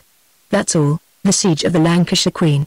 Possibly our most exasperating experience on the fish patrol was when Charlie led Grant and I laid a 2 weeks siege to a big 4-masted English ship. Before we had finished with the affair, it became a pretty mathematical problem, and it was by the merest chance that we came into possession of the instrument that brought it to a successful termination. After our raid on the oyster pirates we had returned to Oakland, where 2 more weeks passed before Neil Partington's wife was out of danger and on the high road to recovery. So it was after an absence of a month, all told, that we turned the Reindeer's nose toward Benicia. When the cat's away the mice will play, and in these 4 weeks the fishermen had become very bold in violating the law. When we passed Point Pedro we noticed many signs of activity among the shrimp catchers, and, well into San Pablo Bay, we observed a widely scattered fleet of upper bay fishing boats hastily pulling in their nets and getting up sail. This was suspicious enough to warrant investigation, and the first and only boat we succeeded in boarding proved to have an illegal net. The law permitted no smaller mesh for catching shad than one that measured 7½ inches inside the knots, while the mesh of this particular net measured only 3 inches. It was a flagrant breach of the rules, and the 2 fishermen were forthwith put under arrest. Neil Partington took one of them with him to help manage the Reindeer, while Charlie and I went on ahead with the other in the captured boat, but the shad fleet had headed over toward the Petama shore in wild flight, and for the rest of the run through San Pablo Bay we saw no more fishermen at all. Our prisoner, a bronzed and bearded Greek, sat sullenly on his net while we sailed his craft. It was a new Columbia River salmon boat, evidently on its first trip, and it handled splendidly. Even when Charlie praised it, our prisoner refused to speak or to notice us, and we soon gave him up as a most unsociable fellow. We ran up the Carquinez Straits and edged into the Biter Turner's shipyard for smoother water. Here were lying several English steel sailing ships, waiting for the wheat harvest, and here, most unexpectedly, in the precise place where we had captured Big Alec, we came upon 2 Italians in a skiff that was loaded with a complete Chinese sturgeon line. The surprise was mutual, and we were on top of them before either they or we were aware. Charlie had barely time to luff into the wind and run up to them. I ran forward and tossed them a line with orders to make it fast. One of the Italians took a turn with it over a cleat, while I hastened to lower our big spritsail. This accomplished, the salmon boat dropped astern, dragging heavily on the skiff. Charlie came forward to board the prize, but when I proceeded to haul alongside by means of the line, the Italians cast it off. We at once began drifting to leeward, while they got out 2 pairs of oars and rowed their light craft directly into the wind. This maneuver for the moment disconcerted us, for in our large and heavily loaded boat we could not hope to catch them with the oars. But our prisoner came unexpectedly to our aid. His black eyes were flashing eagerly, and his face was flushed with suppressed excitement, as he dropped the centerboard, sprang forward with a single leap, and put up the sail. "I've always heard that Greeks don't like Italians," Charlie laughed, as he ran after the tiller. "And never in my experience have I seen a man so anxious for the capture of another as was our prisoner in the chase that followed." His eyes fairly snapped, and his nostrils quivered and dilated in a most extraordinary way. Charlie steered while he tended the sheet, and though Charlie was as quick and alert as a cat, the Greek could hardly control his impatience. The Italians were cut off from the shore, which was fully a mile away at its nearest point. Did they attempt to make it, we could haul after them with the wind abeam, and overtake them before they had covered 1/8 of the distance. But they were too wise to attempt it, contenting themselves with rowing lustily to windward along the starboard side of a big ship, the Lancashire Queen. But beyond the ship lay an open stretch of fully 2 miles to the shore in that direction. This, also, they dared not attempt, for we were bound to catch them before they could cover it. So, when they reached the bow of the Lancashire Queen, nothing remained but to pass around and row down her port side toward the stern, which meant rowing to leeward and giving us the advantage. We in the salmon boat, sailing close on the wind, tacked about and crossed the ship's bow. Then Charlie put up the tiller and headed down the port side of the ship, the Greek letting out the sheet and grinning with delight. The Italians were already halfway down the ship's length, but a stiff breeze at our back drove us after them far faster than they could row. Closer and closer we came, and I, lying down forward, was just reaching out to grasp the skiff, when it ducked under the great stern of the Lancashire Queen. The chase was virtually where it had begun. The Italians rowing up the starboard side of the ship, and we were hauled close on the wind and slowly edging out from the ship as we worked to windward. Then they darted around her bow and began the row down her port side, and we tacked about, crossed her bow, and went plunging down the wind hot after them. And again, just as I was reaching for the skiff, it ducked under the ship's stern and out of danger. And so it went, around and around, the skiff each time just barely ducking into safety. By this time the ship's crew had become aware of what was taking place, and we could see their heads in the long row as they looked at us over the bulwarks. Each time we missed the skiff at the stern, they set up a wild cheer and dashed across to the other side of the Lancashire Queen to see the chase to windward. They showered us and the Italians with jokes and advice, and made our Greek so angry that at least once on each circuit he raised his fist and shook it at them in a rage. They came to look for this, and at each display greeted it with uproarious mirth. "What a circus!" cried one. "Talk about Yermarine hippodromes, if this ain't one, I'd like to know," affirmed another. "6 stays go as a year please," announced a third. "Who says that a goes won't win?" On the next tack to windward the Greek offered to change places with Charlie. "Let Amy sail a boat," he demanded. "I fix a them, I catch a them, sure." This was a stroke at Charlie's professional pride, for pride himself he did upon his boat sailing abilities, but he yielded the tiller to the prisoner and took his place at the sheet. 3 times again we made the circuit, and the Greek found that he could get no more speed out of the salmon boat than Charlie had. "Better give it up," one of the sailors advised from above. The Greek scowled ferociously and shook his fist in his customary fashion. In the meanwhile my mind had not been idle, and I had finally evolved an idea. "Keep going, Charlie, 1 time more," I said, and as we laid out on the next tack to windward, I bent a piece of line to a small grappling hook I had seen lying in the bale hole. The end of the line I made fast to the ring bolt in the bow, and with the hook out of sight I waited for the next opportunity to use it. Once more they made their leeward pull down the port side of the Lancashire Queen, and once more we churned down after them before the wind. Nearer and nearer we drew, and I was making believe to reach for them as before. The stern of the skiff was not 6 feet away, and they were laughing at me derisively as they ducked under the ship's stern. At that instant I suddenly arose and threw the grappling iron. It caught fairly and squarely on the rail of the skiff, which was jerked backward out of safety as the rope tautened and the salmon boat ploughed on. A groan went up from the row of sailors above, which quickly changed to a cheer as one of the Italians whipped out a long sheath knife and cut the rope. But we had drawn them out of safety, and Charlie, from his place in the stern sheets, reached over and clutched the stern of the skiff.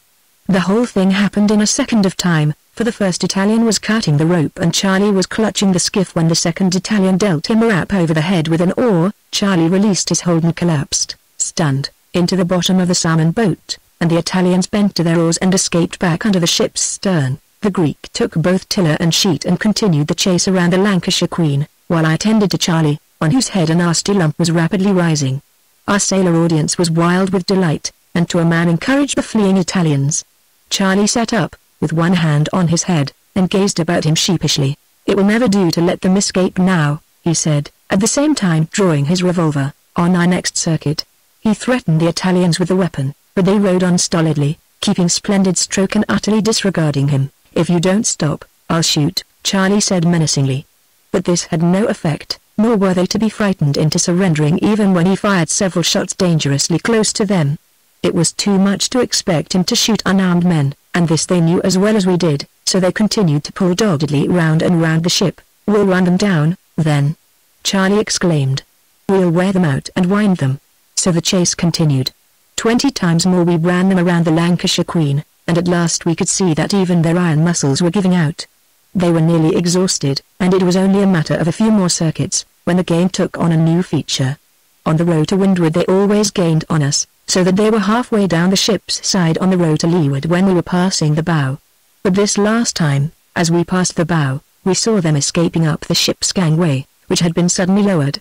It was an organized move on the part of the sailors, evidently countenanced by the captain, for by the time we arrived where the gangway had been, it was being hoisted up, and the skiff, slung in the ship's davits, was likewise flying aloft out of reach. The parley that followed with the captain was short and snappy. He absolutely forbade us to board the Lancashire Queen, and as absolutely refused to give up the 2 men. By this time Charlie was as enraged as the Greek.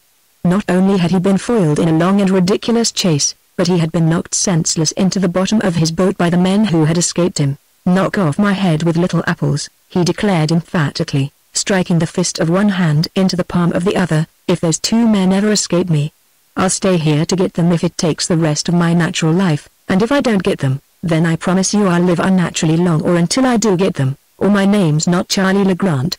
And then began the siege of the Lancashire Queen, a siege memorable in the annals of both fishermen and fish patrol. When the Reindeer came along, after a fruitless pursuit of the Shad fleet, Charlie instructed Neil Partington to send out his own salmon boat, with blankets, provisions, and a fisherman's charcoal stove. By sunset this exchange of boats was made, and we said goodbye to our Greek, who perforce had to go into Benicia and be locked up for his own violation of the law. After supper, Charlie and I kept alternate 4-hour watches till daylight.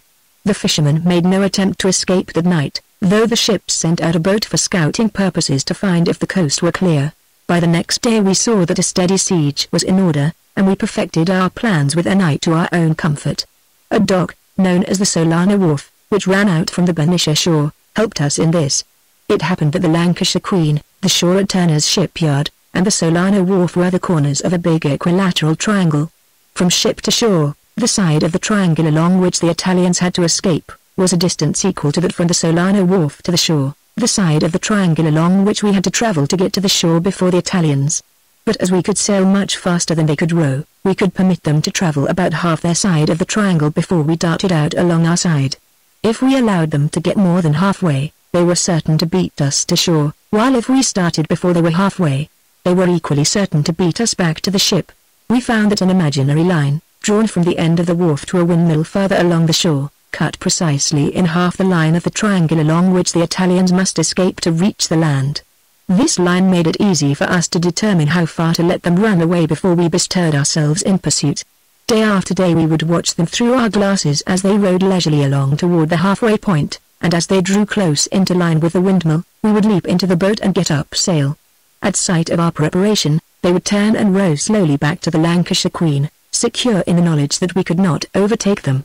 To guard against calms, when our salmon boat would be useless, we also had in readiness a light rowing skiff equipped with spoon oars. But at such times, when the wind failed us, we were forced to row out from the wharf as soon as they rowed from the ship. In the night time, on the other hand, we were compelled to patrol the immediate vicinity of the ship, which we did, Charlie and I standing 4-hour watches turn in turn about. The Italians, however, preferred the daytime in which to escape, and so our long night vigils were without result. "What makes me mad," said Charlie, "is our being kept from our honest beds while those rascally lawbreakers are sleeping soundly every night. But much good may it do them," he threatened. "I'll keep them on that ship till the captain charges them board, as sure as a sturgeon's not a catfish." It was a tantalizing problem that confronted us. As long as we were vigilant, they could not escape, and as long as they were careful, we would be unable to catch them. Charlie cudgelled his brains continually, but for once his imagination failed him. It was a problem apparently without other solution than that of patience. It was a waiting game, and whichever waited the longer was bound to win. To add to our irritation, friends of the Italians established a code of signals with them from the shore, so that we never dared relax the siege for a moment. And besides this, there were always 1 or 2 suspicious-looking fishermen hanging around the Solana Wharf and keeping watch on our actions. We could do nothing but grin and bear it, as Charlie said, while it took up all our time and prevented us from doing other work. The days went by, and there was no change in the situation. Not that no attempts were made to change it. One night friends from the shore came out in a skiff and attempted to confuse us while the 2 Italians escaped. That they did not succeed was due to the lack of a little oil on the ship's davits. For we were drawn back from the pursuit of the strange boat by the creaking of the davits, and arrived at the Lancashire Queen just as the Italians were lowering their skiff. Another night, fully half a dozen skiffs rowed around us in the darkness, but we held on like a leech to the side of the ship and frustrated their plan till they grew angry and showered us with abuse. Charlie laughed to himself in the bottom of the boat. "It's a good sign, lad," he said to me. "When men begin to abuse, make sure they're losing patience, and shortly after they lose patience, they lose their heads.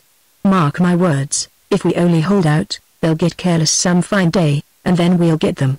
But they did not grow careless, and Charlie confessed that this was one of the times when all signs failed.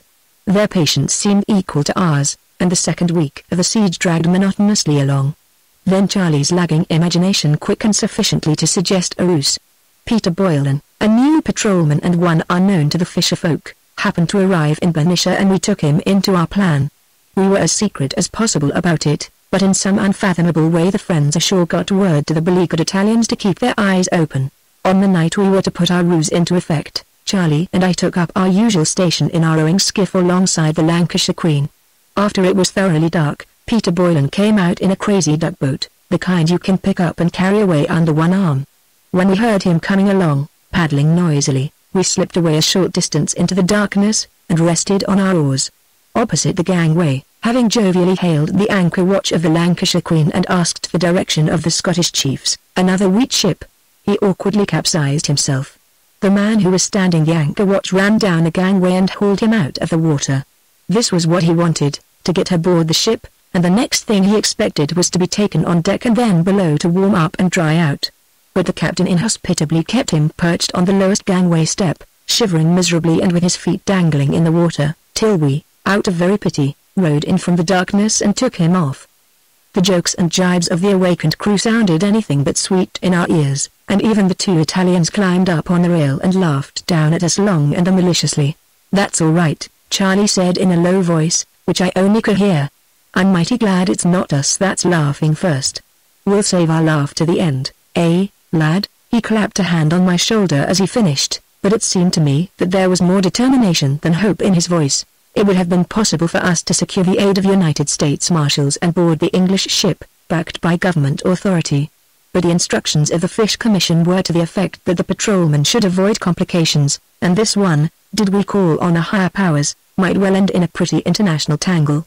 The second week of the siege drew to its close, and there was no sign of change in the situation. On the morning of the 14th day the change came, and it came in a guise as unexpected and startling to us as it was to the men we were striving to capture. Charlie and I, after our customary night vigil by the side of the Lancashire Queen, rowed into the Solana wharf. "Hello!" cried Charlie, in surprise. "In the name of reason and common sense, what is that? Of all unmannerly craft did you ever see the like?" Well might he exclaim, for there, tied up to the dock, lay the strangest-looking launch I had ever seen. Not that it could be called a launch, either, but it seemed to resemble a launch more than any other kind of boat. It was 70 feet long, but so narrow was it, and so bare of superstructure, that it appeared much smaller than it really was. It was built wholly of steel, and was painted black. 3 smokestacks, a good distance apart and raking well aft, arose in single file amidships, while the bow, long and lean and sharp as a knife, plainly advertised that the boat was made for speed. Passing under the stern, we read Streak, painted in small white letters. Charlie and I were consumed with curiosity. In a few minutes we were on board and talking with an engineer who was watching the sunrise from the deck. He was quite willing to satisfy our curiosity, and in a few minutes we learned that the Streak had come in after dark from San Francisco, that this was what might be called the trial trip, and that she was the property of Silas State, a young mining millionaire of California, whose fad was high-speed yachts. There was some talk about turbine engines, direct application of steam, and the absence of pistons, rods, and cranks, all of which was beyond me, for I was familiar only with sailing craft, but I did understand the last words of the engineer. 4,000 horsepower and 45 miles an hour, though you wouldn't think it, he concluded proudly. "Say it again, man. Say it again," Charlie exclaimed in an excited voice. 4,000 horsepower and 45 miles an hour. The engineer repeated, grinning good-naturedly. "Where's the owner?" was Charlie's next question. "Is there any way I can speak to him?" The engineer shook his head. "No, I'm afraid not. He's asleep, you see." At that moment a young man in blue uniform came on deck farther aft and stood regarding the sunrise. "There he is, that's him, that's Mr. Tate," said the engineer. Charlie walked aft and spoke to him, and while he talked earnestly the young man listened with an amused expression on his face. He must have inquired about the depth of water close into the shore at Turner's shipyard, for I could see Charlie making gestures and explaining. A few minutes later he came back in high glee. "Come on, lad," he said. "On to the dock with you. We've got them." It was our good fortune to leave the Streak when we did, for a little later one of the spy fishermen appeared. Charlie and I took up our accustomed places, on the stringer piece, a little ahead of the Streak and over our own boat, where we could comfortably watch the Lancashire Queen. Nothing occurred till about 9 o'clock, when we saw the 2 Italians leave the ship and pull along their side of the triangle toward the shore. Charlie looked as unconcerned as could be, but before they had covered a quarter of the distance, he whispered to me, 45 miles an hour. Nothing can save them. They are ours. Slowly the two men rowed along till they were nearly in line with the windmill. This was the point where we always jumped into our salmon boat and got up the sail, and the two men, evidently expecting it, seemed surprised when we gave no sign. When they were directly in line with the windmill, as near to the shore as to the ship, and nearer the shore than we had ever allowed them before, they grew suspicious. We followed them through the glasses, and saw them standing up in the skiff and trying to find out what we were doing. The spy fisherman, sitting beside us on the stringer piece, was likewise puzzled. He could not understand our inactivity. The men in the skiff rowed nearer the shore, but stood up again and scanned it, as if they thought we might be in hiding there. But a man came out on the beach and waved a handkerchief to indicate that the coast was clear. That settled them. They bent to the oars to make a dash for it. Still Charlie waited. Not until they had covered 3/4 of the distance from the Lancashire Queen, which left them hardly more than 1/4 of a mile to gain the shore, did Charlie slap me on the shoulder and cry, "They're ours! They're ours!" We ran the few steps to the side of the Streak and jumped aboard. Stern and bow lines were cast off in a jiffy. The Streak shot ahead and away from the wharf. The spy fisherman we had left behind on the stringer piece pulled out a revolver and fired 5 shots into the air in rapid succession. The men in the skiff gave instant heed to the warning, for we could see them pulling away like mad. But if they pulled like mad, I wonder how our progress can be described? We fairly flew. So frightful was the speed with which we displaced the water, that a wave rose up on either side our bow and foamed aft in a series of 3 stiff, upstanding waves, while astern a great crested billow pursued us hungrily, as though at each moment it would fall aboard and destroy us. The Streak was pulsing and vibrating and roaring like a thing alive. The wind of our progress was like a gale, a 45-mile gale. We could not face it and draw breath without choking and strangling. It blew the smoke straight back from the mouths of the smokestacks at a direct right angle to the perpendicular. In fact, we were traveling as fast as an express train. We just streaked it, was the way Charlie told it afterward, and I think his description comes nearer than any I can give. As for the Italians in the skiff, hardly had we started, it seemed to me, when we were on top of them. Naturally, we had to slow down long before we got to them, but even then we shot past like a whirlwind and were compelled to circle back between them and the shore. They had rowed steadily, rising from the thwarts at every stroke, up to the moment we passed them, when they recognized Charlie and me. That took the last bit of fight out of them. They hauled in their oars, and sullenly submitted to arrest. "Well, Charlie," Neil Partington said, as we discussed it on the wharf afterward, "I fail to see where your boasted imagination came into play this time." But Charlie was true to his hobby. "Imagination?" he demanded, pointing to the Streak. "Look at that. Just look at it. If the invention of that isn't imagination, I should like to know what is." "Of course," he added, "it's the other fellow's imagination, but it did the work all the same, Charlie's coup. Perhaps our most laughable exploit on the fish patrol, and at the same time our most dangerous one, was when we rounded in, at a single haul, an even score of wrathful fishermen. Charlie called it a coup. Having heard Neil Partington use the term, but I think he misunderstood the word, and thought it meant coup, to catch, to trap. The fishermen, however, coup or coup, must have called it a Waterloo, for it was the severest stroke ever dealt them by the fish patrol, while they had invited it by open and impudent defiance of the law. During what is called the open season the fishermen might catch as many salmon as their luck allowed and their boats could hold. But there was one important restriction. From sundown Saturday night to sunup Monday morning, they were not permitted to set a net. This was a wise provision on the part of the Fish Commission, for it was necessary to give the spawning salmon some opportunity to ascend the river and lay their eggs. And this law, with only an occasional violation, had been obediently observed by the Greek fishermen who caught salmon for the canneries and the market. One Sunday morning, Charlie received a telephone call from a friend in Collinsville, who told him that the full force of fishermen was out with its nets. Charlie and I jumped into our salmon boat and started for the scene of the trouble. With a light favoring wind at our back we went through the Carquinez Straits, crossed Suez Bay, past the ship Island Light, and came upon the whole fleet at work. But first let me describe the method by which they worked. The net used is what is known as a gill net. It has a simple diamond-shaped mesh which measures at least 7½ inches between the knots. From 5 to 7 and even 800 feet in length. These nets are only a few feet wide. They are not stationary, but float with the current, the upper edge supported on the surface by floats, the lower edge sunk by means of leaden weights. This arrangement keeps the net upright in the current and effectually prevents all but the smaller fish from ascending the river. The salmon, swimming near the surface, as is their custom, run their heads through these meshes, and are prevented from going on through by their larger girth of body, and from going back because of their gills, which catch in the mesh. It requires 2 fishermen to set such a net, one to row the boat, while the other, standing in the stern, carefully pays out the net. When it is all out, stretching directly across the stream, the men made their boat fast to one end of the net and drift along with it. As we came upon the fleet of law-breaking fishermen, each boat 200 or 300 yards from its neighbors, and boats and nets dotting the river as far as we could see, Charlie said, "I've only one regret, lad, and that is that I haven't 1,000 arms so as to be able to catch them all. As it is, we'll only be able to catch one boat, for while we are tackling that one it will be up nets and away with the rest." As we drew closer, we observed none of the usual flurry and excitement which our appearance invariably produced. Instead, each boat lay quietly by its net, while the fishermen favored us with not the slightest attention. "It's curious," Charlie muttered. "Can it be they don't recognize us?" I said that it was impossible, and Charlie agreed. Yet there was a whole fleet, manned by men who knew us only too well, and who took no more notice of us than if we were a hay scow or a pleasure yacht. This did not continue to be the case, however, for as we bore down upon the nearest net, the men to whom it belonged detached their boat and rowed slowly toward the shore.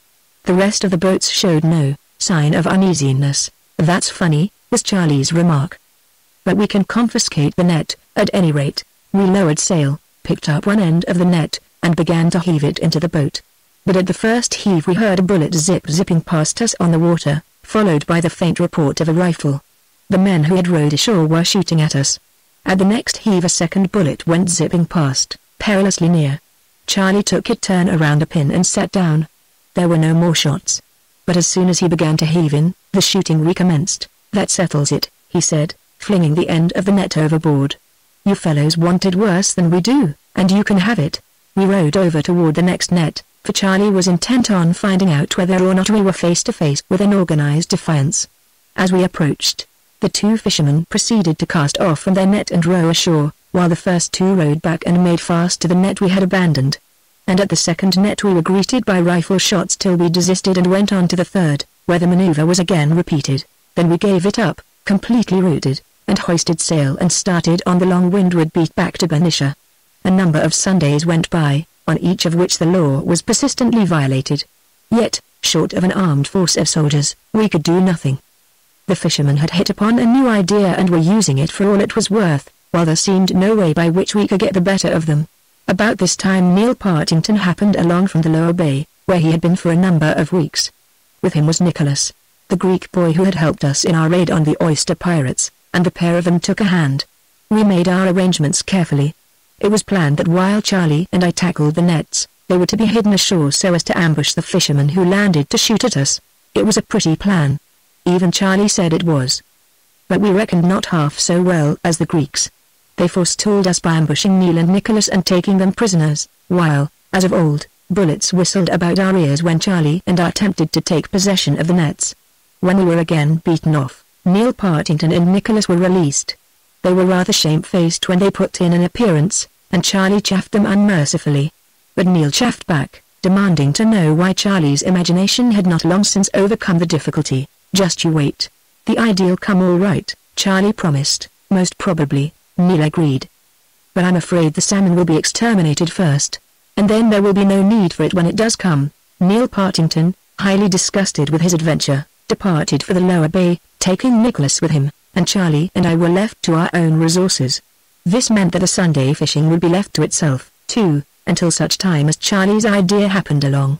I puzzled my head a good deal to find out some way of checkmating the Greeks, as also did Charlie, and we broached 1,000 expedients which on discussion proved worthless. The fishermen, on the other hand, were in high feather, and their boasts went up and down the river to add to our discomfiture. Among all classes of them we became aware of a growing insubordination. We were beaten, and they were losing respect for us. With the loss of respect, contempt began to arise. Charlie began to be spoken of as the older woman, and I received my rating as the Pee-wee Kid. The situation was fast becoming unbearable, and we knew that we should have to deliver a stunning stroke at the Greeks in order to regain the old-time respect in which we had stood. Then one morning the idea came. We were down on Steamboat Wharf, where the river steamers made their landings, and where we found a group of amused longshoremen and loafers listening to the hard luck tale of a sleepy-eyed young fellow in long sea boots. He was a sort of amateur fisherman, he said, fishing for the local market of Berkeley. Now Berkeley was on a lower bay, 30 miles away. On the previous night, he said, he had set his net and dozed off to sleep in the bottom of the boat. The next he knew it was morning, and he opened his eyes to find his boat rubbing softly against the piles of Steamboat Wharf at Benicia. Also he saw the river steamer Apache lying ahead of him, and a couple of deckhands disentangling the shreds of his net from the paddle wheel. In short, after he had gone to sleep, his fisherman's riding light had gone out, and the Apache had run over his net. Though torn pretty well to pieces, the net in some way still remained foul, and he had had a 30-mile tow out of his course. Charlie nudged me with his elbow. I grasped his thought on the instant, but objected. "We can't charter a steamboat." "Don't intend to," he rejoined. "But let's run over to Turner's shipyard. I've something in my mind there that may be of use to us." And over we went to the shipyard, where Charlie led the way to the Mary Rebecca, lying hauled out on the ways, where she was being cleaned and overhauled. She was a scow schooner we both knew well, carrying a cargo of 140 tons and a spread of canvas greater than other schooner on the bay. "How do ye do, Ole?" Charlie greeted a big blue-shirted Swede who was greasing the jaws of the main gaff with a piece of pork rind. Ole grunted, puffed away at his pipe, and went on greasing. "The captain of a bay schooner is supposed to work with his hands just as well as the men." Ole Eriksson verified Charlie's conjecture that the Mary Rebecca, as soon as launched, would run up the San Joaquin River nearly to Stockton for a load of wheat. Then Charlie made his proposition, and Ole Eriksson shook his head. "Just a hook, one good-sized hook," Charlie pleaded. "No, a tank knot," said Ole Eriksson. "Der Mary Rebecca just hang up on Efery mudbank with that hook. I don't want to lose der Mary Rebecca. She's all I got." No, Charlie hurried to explain. "We can put the end of the hook through the bottom from the outside, and fasten it on the inside with a nut. After it's done its work, why, all we have to do is to go down into the hold, unscrew the nut, and out drops the hook. Then drive a wooden peg into the hole, and the Mary Rebecca will be all right again." Ole Eriksson was obstinate for a long time, but in the end, after we had had dinner with him, he was brought round to consent. "I do it, by Jupiter," he said, striking one huge fist into the palm of the other hand. "But just hurry you up with der hook. Der Mary Rebecca slides into der water tonight." It was Saturday, and Charlie had need to hurry. We headed for the shipyard blacksmith shop, where, under Charlie's directions, a most generously curved book of heavy steel was made. Back we hastened to the Mary Rebecca. Aft of the great centerboard case, through what was properly her keel, a hole was bored. The end of the hook was inserted from the outside, and Charlie, on the inside, screwed the nut on tightly.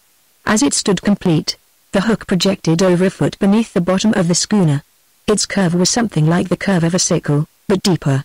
In the late afternoon the Mary Rebecca was launched, and preparations were finished for the start up river next morning. Charlie and Ole intently studied the evening sky for signs of wind, for without a good breeze our project was doomed to failure. They agreed that there were all the signs of a stiff westerly wind, not the ordinary afternoon sea breeze, but a half-gale, which even then was springing up. Next morning found their predictions verified. The sun was shining brightly, but something more than a half-gale was shrieking up the Carquinez Straits, and the Mary Rebecca got under way with 2 reefs in her mainsail and 1 in her foresail. We found it quite rough in the straits and in Suriname Bay, but as the water grew more landlocked it became calm, though without let-up in the wind. Off Ship Island Light the reefs were shaken out, and at Charlie's suggestion a big fisherman's staysail was made all ready for hoisting, and the maintopsail, bunched into a cap at the masthead, was overhauled so that it could be set on an instant's notice. We were tearing along, wing and wing, before the wind, foresail to starboard and mainsail to port, as we came upon the salmon fleet. There they were, boats and nets, as on that first Sunday when they had bested us, strung out evenly over the river as far as we could see.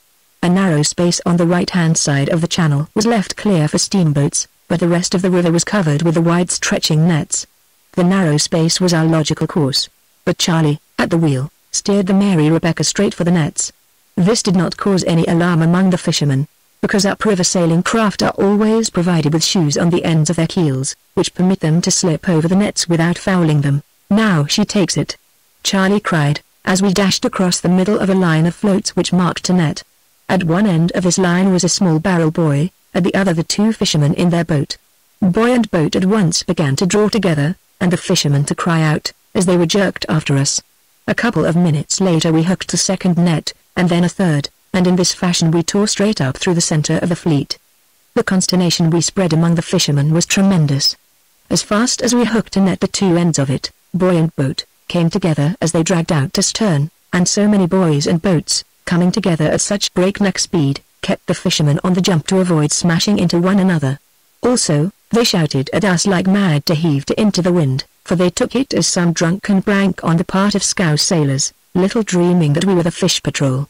The drag of a single net is very heavy, and Charlie and Ole Eriksson decided that even in such a wind 10 nets were all the Mary Rebecca could take along with her. So when we had hooked 10 nets, with 10 boats containing 20 men streaming along behind us, we veered to the left out of the fleet and headed toward Collinsville. We were all jubilant. Charlie was handling the wheel as though he was steering the winning yacht home in a race. The two sailors who made up the crew of the Mary Rebecca were grinning and joking. Ole Eriksson was rubbing his huge hands in childlike glee. Thank you Fish Patrol for there's never been so lucky as when you sail with Ole Eriksson," he was saying, when a rifle cracked sharply astern, and a bullet gouged along the newly painted cabin, glanced on a nail, and sang shrilly onward into space. This was too much for Ole Eriksson. At sight of his beloved paintwork thus defaced, he jumped up and shook his fist at the fisherman, but a second bullet smashed into the cabin not 6 inches from his head, and he dropped down to the deck under cover of the rail. All the fishermen had rifles, and they now opened a general fusillade. We were all driven to cover, even Charlie, who was compelled to desert the wheel. Had it not been for the heavy drag of the nets, we would inevitably have broached to at the mercy of the enraged fishermen.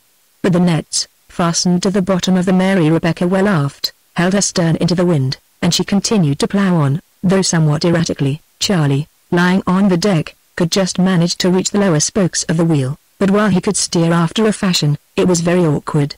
Ole Eriksson bethought himself of a large piece of sheet steel in the empty hold. It was in fact a plate from the side of the New Jersey, a steamer which had recently been wrecked outside the Golden Gate, and in the salving of which the Mary Rebecca had taken part. Crawling carefully along the deck, the two sailors, Ole, and myself got the heavy plate on deck and aft, where we reared it as a shield between the wheel and the fishermen. The bullet swanged and banged against it till it rang like a bullseye, but Charlie grinned in its shelter, and coolly went on steering, so we raced along, behind us a howling, screaming bedlam of wrathful Greeks, Collinsville ahead, and bullets spat-spatting all around us. Ole, Charlie said in a faint voice, "I don't know what we're going to do." Ole Eriksson, lying on his back close to the rail and grinning upward at the sky, turned over on his side and looked at him. "I think we go into Collinsville just the same," he said.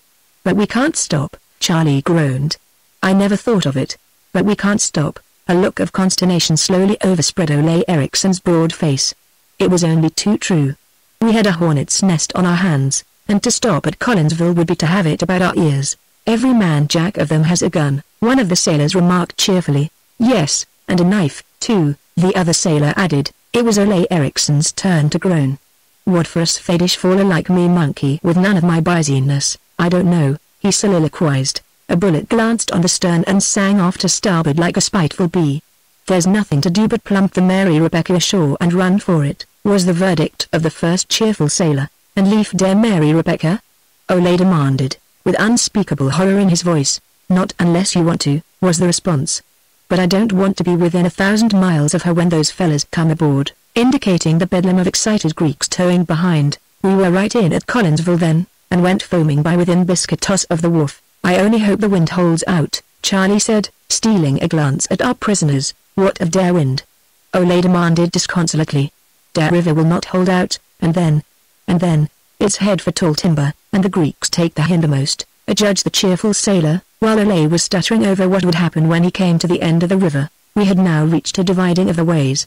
To the left was the mouth of the Sacramento River, to the right the mouth of the San Joaquin. The cheerful sailor crept forward and jibed over the foresail as Charlie put the helm to starboard and we swerved to the right into the San Joaquin. The wind, from which we had been running away on an even keel, now caught us on our beam, and the Mary Rebecca was pressed down on her port side as if she were about to capsize. Still we dashed on, and still the fishermen dashed on behind. The value of their nets was greater than the fines they would have to pay for violating the fish laws, so to cast off from their nets and escape, which they could easily do, would profit them nothing. Further, they remained by their nets instinctively, as a sailor remains by his ship. And still further, the desire for vengeance was roused. and we could depend upon it that they would follow us to the ends of the earth, if we undertook to tow them that far. The rifle firing had ceased, and we looked astern to see what our prisoners were doing. The boats were strung along at unequal distances apart, and we saw the 4 nearest ones bunching together. This was done by the boat ahead trailing a small rope astern to the one behind. When this was caught, they would cast off from their net and heave in on the line till they were brought up to the boat in front. So great was the speed at which we were traveling, however, that this was very slow work. Sometimes the men would strain to their utmost and fail to get in an inch of the rope, at other times they came ahead more rapidly. When the 4 boats were near enough together for a man to pass from one to another, one Greek from each of 3 got into the nearest boat to us, taking his rifle with him. This made 5 in the foremost boat, and it was plain that their intention was to board us. This they undertook to do, by main strength and sweat, running hand over hand the float line of a net. And though it was slow, and they stopped frequently to rest, they gradually drew nearer. Charlie smiled at their efforts, and said, "Give her the topsail, Ole." The cap at the mainmast head was broken out, and sheet and downhaul pulled flat, amid a scattering rifle fire from the boats, and the Mary Rebecca lay over and sprang ahead faster than ever, but the Greeks were undaunted. Unable, at the increased speed, to draw themselves nearer by means of their hands, they rigged from the blocks of their boat sail what sailors call a watch tackle. One of them, held by the legs by his mates, would lean far over the bow and make the tackle fast to the float line. Then they would heave in on the tackle till the blocks were together, when the maneuver would be repeated. "Have to give her the staysail," Charlie said. Ole Eriksson looked at the straining Mary Rebecca and shook his head. "It will take their masts out of her," he said, "and we'll be taken out of her if you don't," Charlie replied. Ole shot an anxious glance at his masts, another at the boatload of armed Greeks, and consented. The 5 men were in the bow of the boat, a bad place when a craft is towing. I was watching the behavior of their boat as the great fisherman's staysail, far, far larger than the topsail and used only in light breezes, was broken out. As the Mary Rebecca lurched forward with a tremendous jerk, the nose of the boat ducked down into the water, and the men tumbled over one another in a wild rush into the stern to save the boat from being dragged sheer under water. "That settles them," Charlie remarked, though he was anxiously studying the behavior of the Mary Rebecca, which was being driven under far more canvas than she was rightly able to carry. "Next stop is Antioch," announced the cheerful sailor, after the manner of a railway conductor. "And next comes Merryweather. Come here, quick," Charlie said to me. I crawled across the deck and stood up right beside him in the shelter of the sheet steel. "Feel in my inside pocket," he commanded, "and get my notebook." "That's right. Tear out a blank page and write what I tell you," and this is what I wrote. "Telephone to Merryweather, to the sheriff, the constable, or the judge. Tell them we are coming in to turn out the town. Arm everybody. Have them down on the wharf to meet us or we are gone gooses. Now make it good and fast to that marlin's pike, and stand by to truss it ashore." I did as he directed. By then we were close to Antioch. The wind was shouting through our rigging, the Mary Rebecca was half over on her side and rushing ahead like an ocean greyhound. The seafaring folk of Antioch had seen us breaking out topsail and staysail, a most reckless performance in such weather, and had hurried to the wharf ends in little groups to find out what was the matter. Straight down the waterfront we boomed, Charlie edging until a man could almost leap ashore. When he gave the signal I trussed the marlin's pike.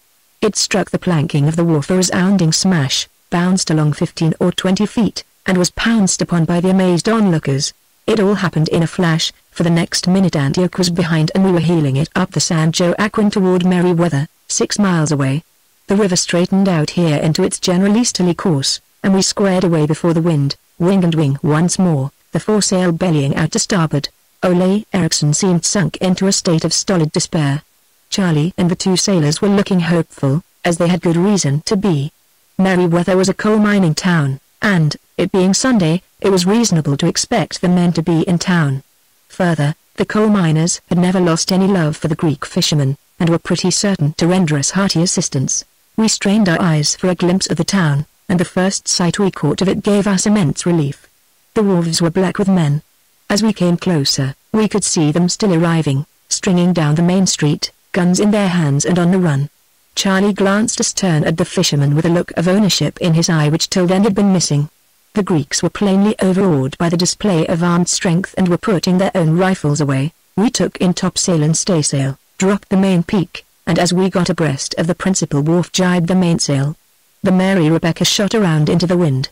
the captive fisherman describing a great arc behind her, and forged ahead till she lost way, when lines were flung ashore and she was made fast. This was accomplished under a hurricane of cheers from the delighted miners. Ole Eriksson heaved a great sigh. "I never tank see my wife never again," he confessed. "Why, we were never in any danger," said Charlie. Ole looked at him incredulously. "Sure, I mean it," Charlie went on. "All we had to do, any time, was to let go our end, as I am going to do now, so that those Greeks can untangle their nets." He went below with a monkey wrench, unscrewed the nut, and let the hook drop off. When the Greeks had hauled their nets into their boats and made everything shipshape, a posse of citizens took them off our hands and led them away to jail. "A tank ban a great big fool," said Ole Eriksson.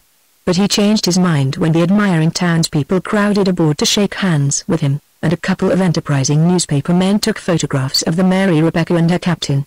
Demetrios Kantos, it must not be thought, from what I have told of the Greek fishermen, that they were altogether bad. Far from it. But they were rough men, gathered together in isolated communities and fighting with the elements for a livelihood. They lived far away from the law and its workings, did not understand it, and thought it tyranny. Especially did the fish laws seem tyrannical. And because of this, they looked upon the men of the fish patrol as their natural enemies. We menaced their lives, or their living, which is the same thing, in many ways. We confiscated illegal traps and nets, the materials of which had cost them considerable sums and the making of which required weeks of labor. We prevented them from catching fish at many times and seasons, which was equivalent to preventing them from making as good a living as they might have made had we not been in existence. And when we captured them, they were brought into the courts of law, where heavy cash fines were collected from them. As a result, they hated us vindictively. As the dog is the natural enemy of the cat, the snake of man, so were we of the fish patrol the natural enemies of the fishermen. But it is to show that they could act generously as well as hate bitterly that this story of Demetrios Kantos is told. Demetrios Kantos lived in Valo. Next to Big Alec, he was the largest, bravest, and most influential man among the Greeks. He had given us no trouble, and I doubt if he would ever have clashed with us had he not invested in a new salmon boat. This boat was the cause of all their trouble. He had had it built upon his own model, in which the lines of the general salmon boat were somewhat modified. To his high elation he found his new boat very fast, in fact, faster than any other boat on the bay or rivers. Forthwith he grew proud and boastful, and, our raid with the Mary Rebecca on the Sunday salmon fishers having wrought fear in their hearts, he sent a challenge up to Bernicia. One of the local fishermen conveyed it to us. It was to the effect that Demetrios Kantos would sail up from Valo on the following Sunday, and in the plain sight of Bernicia set his net and catch salmon, and that Charlie Legrand, patrolman, might come and get him if he could. Of course Charlie and I had heard nothing of the new boat. Our own boat was pretty fast, and we were not afraid to have a brush with any other that happened along. Sunday came. The challenge had been bruited abroad, and the fishermen and seafaring folk of Bernicia turned out to a man, crowding Steamboat Wharf till it looked like the grandstand at a football match. Charlie and I had been skeptical, but the fact of the crowd convinced us that there was something in Demetrios Kantos's dare. In the afternoon, when the sea breeze had picked up in strength, his sail hove into view as he bowled along before the wind. He tacked a score of feet from the wharf, waved his hand theatrically, like a knight about to enter the lists, received a hearty cheer in return, and stood away into the straits for a couple of 100 yards. Then he lowered sail, and, drifting the boat sidewise by means of the wind, proceeded to set his net. He did not set much of it, possibly 50 feet, yet Charlie and I were thunderstruck at the man's effrontery. We did not know at the time, but we learned afterward, that the net he used was old and worthless. It could catch fish, true, but a catch of any size would have torn it to pieces. Charlie shook his head and said, "I confess, it puzzles me. What if he has out only 50 feet? He could never get it in if we once started for him. And why does he come here anyway, flaunting his law-breaking in our faces? Right in our hometown, too." Charlie's voice took on an aggrieved tone, and he continued for some minutes to inveigh against the brazenness of Demetrios Kantos. In the meantime, the man in question was lolling in the stern of his boat and watching the net floats. When a large fish is meshed in a gill net, the floats by their agitation advertise the fact. And they evidently advertised it to Demetrios, for he pulled in about a dozen feet of net, and held aloft for a moment, before he flung it into the bottom of the boat, a big, glistening salmon. It was greeted by the audience on the wharf with round after round of cheers. This was more than Charlie could stand. "Come on, lad," he called to me, and we lost no time jumping into our salmon boat and getting up sail. The crowd shouted warning to Demetrios, and as we darted out from the wharf we saw him slash his worthless net clear with a long knife. His sail was all ready to go up, and a moment later it fluttered in the sunshine. He ran aft, drew in the sheet, and filled on the long tack toward the Contra Costa Hills. By this time we were not more than 30 feet astern. Charlie was jubilant. He knew our boat was fast, and he knew, further, that in fine sailing few men were his equals. He was confident that we should surely catch Demetrios, and I shared his confidence. But somehow we did not seem to gain. It was a pretty sailing breeze. We were gliding sleekly through the water, but Demetrios was slowly sliding away from us. And not only was he going faster, but he was eating into the wind a fraction of a point closer than we. This was sharply impressed upon us when he went about under the Contra Costa Hills and passed us on the other tack fully 100 feet dead to windward. Phew! Charlie exclaimed. Either that boat is a daisy, or we've got a 5-gallon coal oil can fast to our keel. It certainly looked it one way or the other. And by the time Demetrios made the Sonoma Hills, on the other side of the straits, we were so hopelessly outdistanced that Charlie told me to slack off the sheet, and we squared away for Benicia. The fishermen on Steamboat Wharf showered us with ridicule when we returned and tied up. Charlie and I got out and walked away, feeling rather sheepish, for it is a sore stroke to one's pride when he thinks he has a good boat and knows how to sail it, and another man comes along and beats him. Charlie mooned over it for a couple of days, then word was brought to us, as before, that on the next Sunday Demetrios Cantos would repeat his performance. Charlie roused himself. He had our boat out of the water, cleaned and repainted its bottom, made a trifling alteration about the centerboard, overhauled the running gear, and sat up nearly all of Saturday night sewing on a new and much larger sail. So large did he make it, in fact, that additional ballast was imperative, and we stowed away nearly 500 extra pounds of old railroad iron in the bottom of the boat. Sunday came, and with it came Demetrios Cantos, to break the law defiantly in open day. Again we had the afternoon sea breeze, and again Demetrios cut loose some 40 or more feet of his rotten net, and got up sail and underway under our very noses. But he had anticipated Charlie's move, and his own sail peaked higher than ever, while a whole extra cloth had been added to the afterleach. It was nip and tuck across to the Contra Costa Hills, neither of us seeming to gain or to lose. But by the time we had made the return tack to the Sonoma Hills, we could see that, while we footed it at about equal speed, Demetrios had eaten into the wind the least bit more than we. Yet Charlie was sailing our boat as finely and delicately as it was possible to sail it, and getting more out of it than he ever had before. Of course, he could have drawn his revolver and fired at Demetrios, but we had long since found it contrary to our natures to shoot at a fleeing man guilty of only a petty offense. Also a sort of tacit agreement seemed to have been reached between the patrolmen and the fishermen. If we did not shoot while they ran away, they, in turn, did not fight if we once laid hands on them. Thus Demetrios Cantos ran away from us, and we did no more than try our best to overtake him, and, in turn, if our boat proved faster than his, or was sailed better, he would, we knew, make no resistance when we caught up with him. With our large sails and a healthy breeze romping up the Carquinez Straits, we found that our sailing was what is called ticklish. We had to be constantly on the alert to avoid a capsize, and while Charlie steered I held the main sheet in my hand with but a single turn round a pin, ready to let go at any moment. Demetrios, we could see, sailing his boat alone, had his hands full, but it was a vain undertaking for us to attempt to catch him. Out of his inner consciousness he had evolved a boat that was better than ours. And though Charlie sailed fully as well, if not the least bit better, the boat he sailed was not so good as the Greeks. Slack away the sheet, Charlie commanded, and as our boat fell off before the wind, Demetrios's mocking laugh floated down to us. Charlie shook his head, saying, "It's no use. Demetrios has the better boat. If he tries his performance again, we must meet it with some new scheme." This time it was my imagination that came to the rescue. "What's the matter?" I suggested, on the Wednesday following, "with my chasing Demetrios in the boat next Sunday, while you wait for him on the wharf at Vallo when he arrives?" Charlie considered it a moment and slapped his knee. "A good idea. You're beginning to use that head of yours. A credit to your teacher, I must say, but you mustn't chase him too far," he went on. "The next moment, or he'll head out into San Pablo Bay instead of running home to Vallo, and there I'll be, standing lonely on the wharf and waiting in vain for him to arrive." On Thursday Charlie registered an objection to my plan. "Everybody'll know I've gone to Vallo, and you can depend upon it that Demetrios will know, too. I'm afraid we'll have to give up the idea." This objection was only too valid, and for the rest of the day I struggled under my disappointment. But that night a new way seemed to open to me, and in my eagerness I awoke Charlie from a sound sleep. "Well," he grunted, "what's the matter? House afire?" "No," I replied, "but my head is. Listen to this. On Sunday you and I will be around Benicia up to the very moment Demetrios's sail heaves into sight. This will lull everybody's suspicions. Then, when Demetrios's sail does heave in sight, you stroll leisurely away and uptown.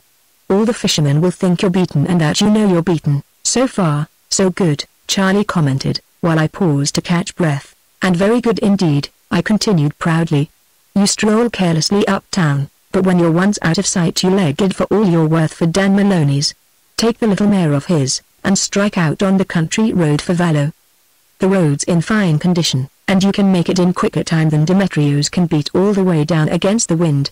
And I'll arrange right away for the mare, first thing in the morning," Charlie said, accepting the modified plan without hesitation. "But, I say," he said, a little later, this time waking me out of a sound sleep. I could hear him chuckling in the dark. "I say, lad, isn't it rather a novelty for the fish patrol to be taking to horseback?" "Imagination," I answered.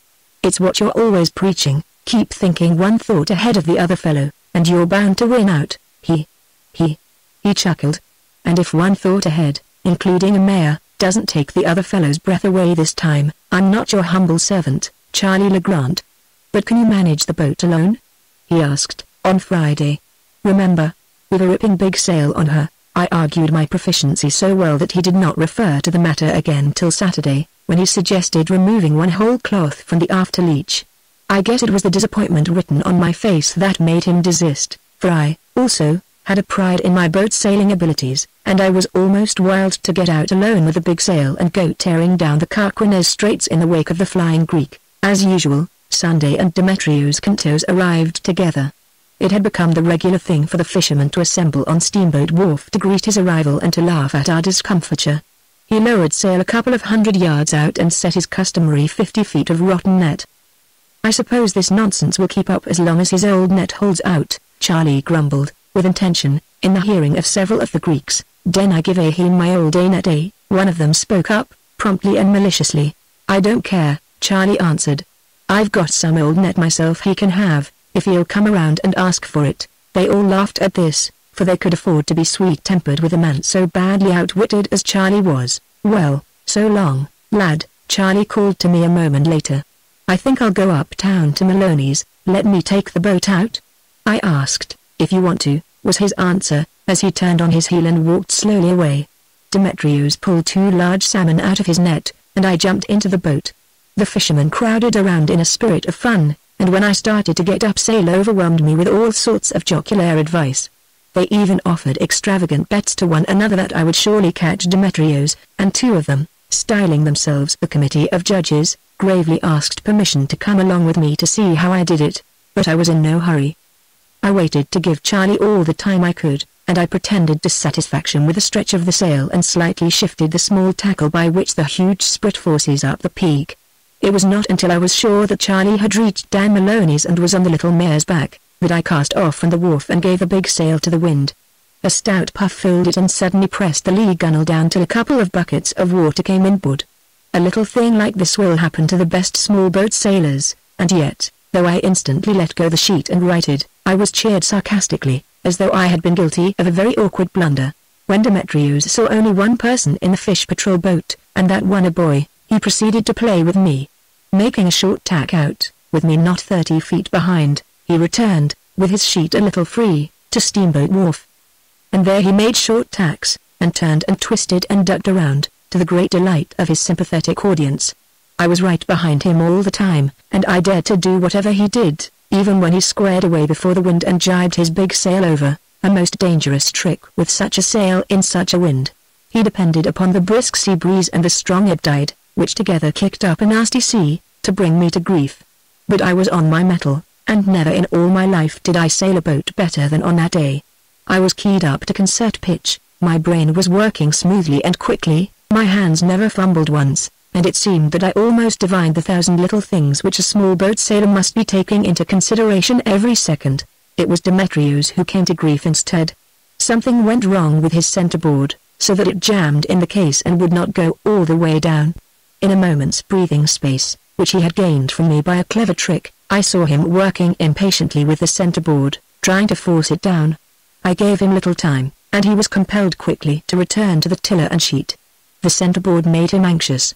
He gave over playing with me, and started on the long beat of Vallo. To my joy, on the first long tack across, I found that I could eat into the wind just a little bit closer than he. Here was where another man in the boat would have been of value to him, for, with me but a few feet astern, he did not dare let go the tiller and run amidships to try to force down the centerboard. Unable to hang on as close in the eye of the wind as formerly, he proceeded to slack his sheet a trifle and to ease off a bit, in order to outfoot me. This I permitted him to do till I had worked to windward, when I bore down upon him. As I drew close, he feinted at coming about. This led me to shoot into the wind to forestall him. But it was only a feint, cleverly executed, and he held back to his course while I hurried to make up lost ground. He was undeniably smarter than I when it came to maneuvering. Time after time I all but hit him, and each time he tricked me and escaped. Besides, the wind was freshening, constantly, and each of us had his hands full to avoid capsizing. As for my boat, it could not have been kept afloat but for the extra ballast. I sat cocked over the weather gunwale, tiller in one hand and sheet in the other, and the sheet, with a single turn around a pin, I was very often forced to let go in the severer puffs. This allowed the sail to spill the wind, which was equivalent to taking off so much driving power, and of course I lost ground. My consolation was that Demetrius was as often compelled to do the same thing. The strong ebb tide, racing down the straits in the teeth of the wind, caused an unusually heavy and spiteful sea, which dashed aboard continually. I was dripping wet, and even the sail was wet halfway up the after leach. Once I did succeed in outmaneuvering Demetrius, so that my bow bumped into him amidships. Here was where I should have had another man. Before I could run forward and leap aboard, he shoved the boats apart with an oar, laughing mockingly in my face as he did so. We were now at the mouth of the straits, in a bad stretch of water. Here the Vallo Straits and the Carquinez Straits rushed directly at each other. Through the first flowed all the water of Napa River and the great tidal lands, through the second flowed all the water of Surijam Bay and the Sacramento and San Joaquin rivers. And where such immense bodies of water, flowing swiftly, clashed together, a terrible tide rip was produced. To make it worse, the wind howled up San Pablo Bay for 15 miles and drove in a tremendous sea upon the tide rip. Conflicting currents tore about in all directions, colliding, forming whirlpools, sucks, and boils, and shooting up spitefully into hollow waves which fell aboard as often from leeward as from windward. And through it all, confused, driven into a madness of motion, thundered the great smoking seas from San Pablo Bay. I was as wildly excited as the water. The boat was behaving splendidly, leaping and lurching through the welter like a racehorse. I could hardly contain myself with the joy of it. The huge sail, the howling wind, the driving seas, the plunging boat, I, a pygmy, a mere speck in the midst of it, was mastering the elemental strife, flying through it and over it, triumphant and victorious. And just then, as I roared along like a conquering hero, the boat received a frightful smash and came instantly to a dead stop. I was flung forward and into the bottom. As I sprang up I caught a fleeting glimpse of a greenish, barnacle-covered object, and knew it at once for what it was, that terror of navigation, a sunken pile. No man may guard against such a thing. Waterlogged and floating just beneath the surface, it was impossible to sight it in the troubled water in time to escape. The whole bow of the boat must have been crushed in, for in a few seconds the boat was half full. Then a couple of seas filled it, and it sank straight down, dragged to bottom by the heavy ballast. So quickly did it all happen that I was entangled in the sail and drawn under. When I fought my way to the surface, suffocating, my lungs almost bursting, I could see nothing of the oars. They must have been swept away by the chaotic currents. I saw Demetrius Cantos looking back from his boat, and heard the vindictive and mocking tones of his voice as he shouted exultantly. He held steadily on his course, leaving me to perish. There was nothing to do but to swim for it, which, in that wild confusion, was at the best a matter of but a few moments. Holding my breath and working with my hands, I managed to get off my heavy sea boots and my jacket. Yet there was very little breath I could catch to hold, and I swiftly discovered that it was not so much a matter of swimming as of breathing. I was beaten and buffeted, smashed under by the great San Pablo whitecaps, and strangled by the hollow tide rip waves which flung themselves into my eyes, nose, and mouth. Then the strange sucks would grip my legs and drag me under, to spout me up in some fierce boiling, where, even as I tried to catch my breath, a great white cap would crash down upon my head. It was impossible to survive any length of time. I was breathing more water than air, and drowning all the time. My senses began to leave me, my head to whirl around. I struggled on, spasmodically, instinctively, and was barely half conscious when I felt myself caught by the shoulders and hauled over the gunwale of a boat. For some time I lay across a seat where I had been flung, face downward, and with the water running out of my mouth. After a while, still weak and faint, I turned around to see who was my rescuer. And there, in the stern, sheet in one hand and tiller in the other, grinning and nodding good-naturedly, sat Demetrios Kantos. He had intended to leave me to drown, he said so afterward, but his better self had fought the battle, conquered, and sent him back to me. "You all right?" he asked. I managed to shape a yes on my lips, though I could not yet speak. "You sailed a boat very good day," he said. "So good day as a man." A compliment from Demetrios Kantos was a compliment indeed, and I keenly appreciated it, though I could only nod my head in acknowledgement. We held no more conversation, for I was busy recovering and he was busy with the boat. He ran into the wharf at Valo, made the boat fast, and helped me out. Then it was, as we both stood on the wharf, that Charlie stepped out from behind a net rack and put his hand on Demetrios Kantos's arm. "He saved my life, Charlie," I protested, "and I don't think he ought to be arrested." A puzzled expression came into Charlie's face, which cleared immediately after, in a way it had when he made up his mind. "I can't help it, lad," he said kindly. "I can't go back on my duty, and it's plain duty to arrest him. Today is Sunday, there are 2 salmon in his boat which he caught today. What else can I do?" "But he saved my life," I persisted, unable to make any other argument. Demetrios Kantos's face went black with rage when he learned Charlie's judgment. He had a sense of being unfairly treated. The better part of his nature had triumphed. He had performed a generous act and saved a helpless enemy, and in return the enemy was taking him to jail. Charlie and I were out of sorts with each other when we went back to Bernicia. I stood for the spirit of the law and not the letter, but by the letter Charlie made his stand. As far as he could see, there was nothing else for him to do. The law said distinctly that no salmon should be caught on Sunday.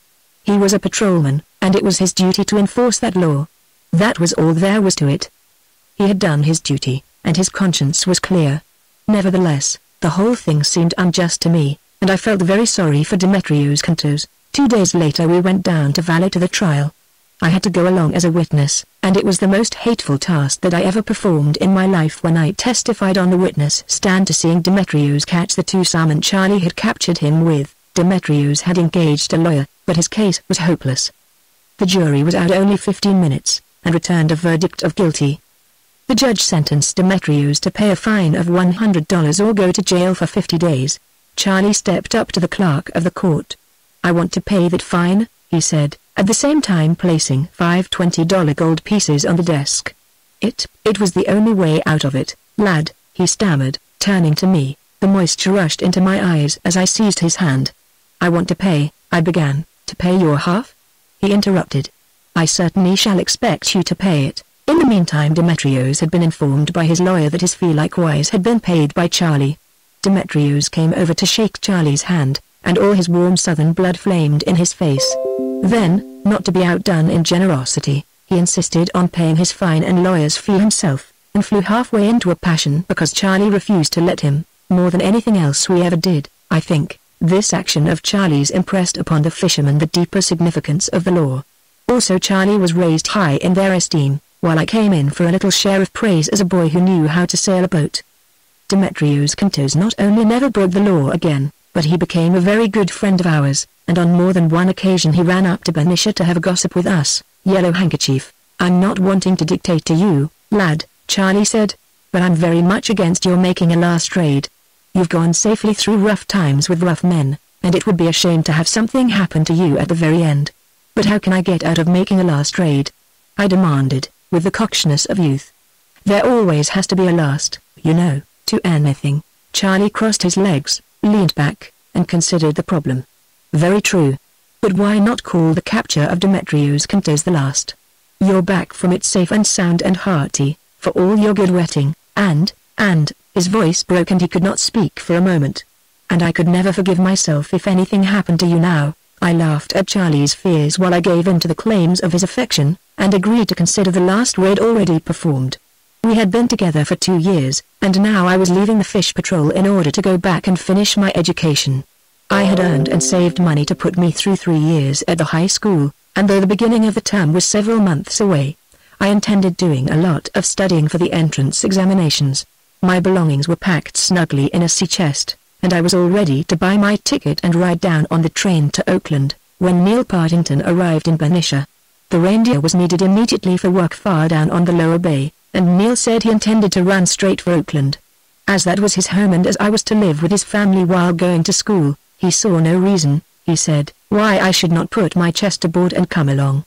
So the chest went aboard, and in the middle of the afternoon we hoisted the reindeer's big mainsail and cast off. It was tantalizing fall weather.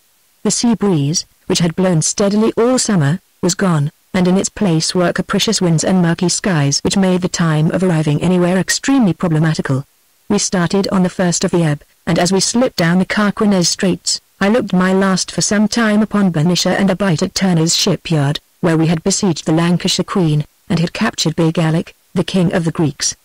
And at the mouth of the straits I looked with not a little interest upon the spot where a few days before I should have drowned but for the good that was in the nature of Demetrios Cantos.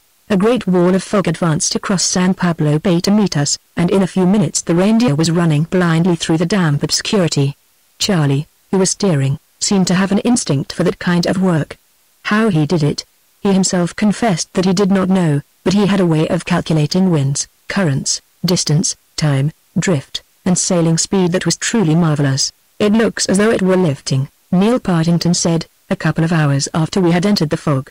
Where do you say we are, Charlie? Charlie looked at his watch. 6 o'clock, and 3 hours more of ebb, he remarked casually, but where do you say we are? Neil insisted.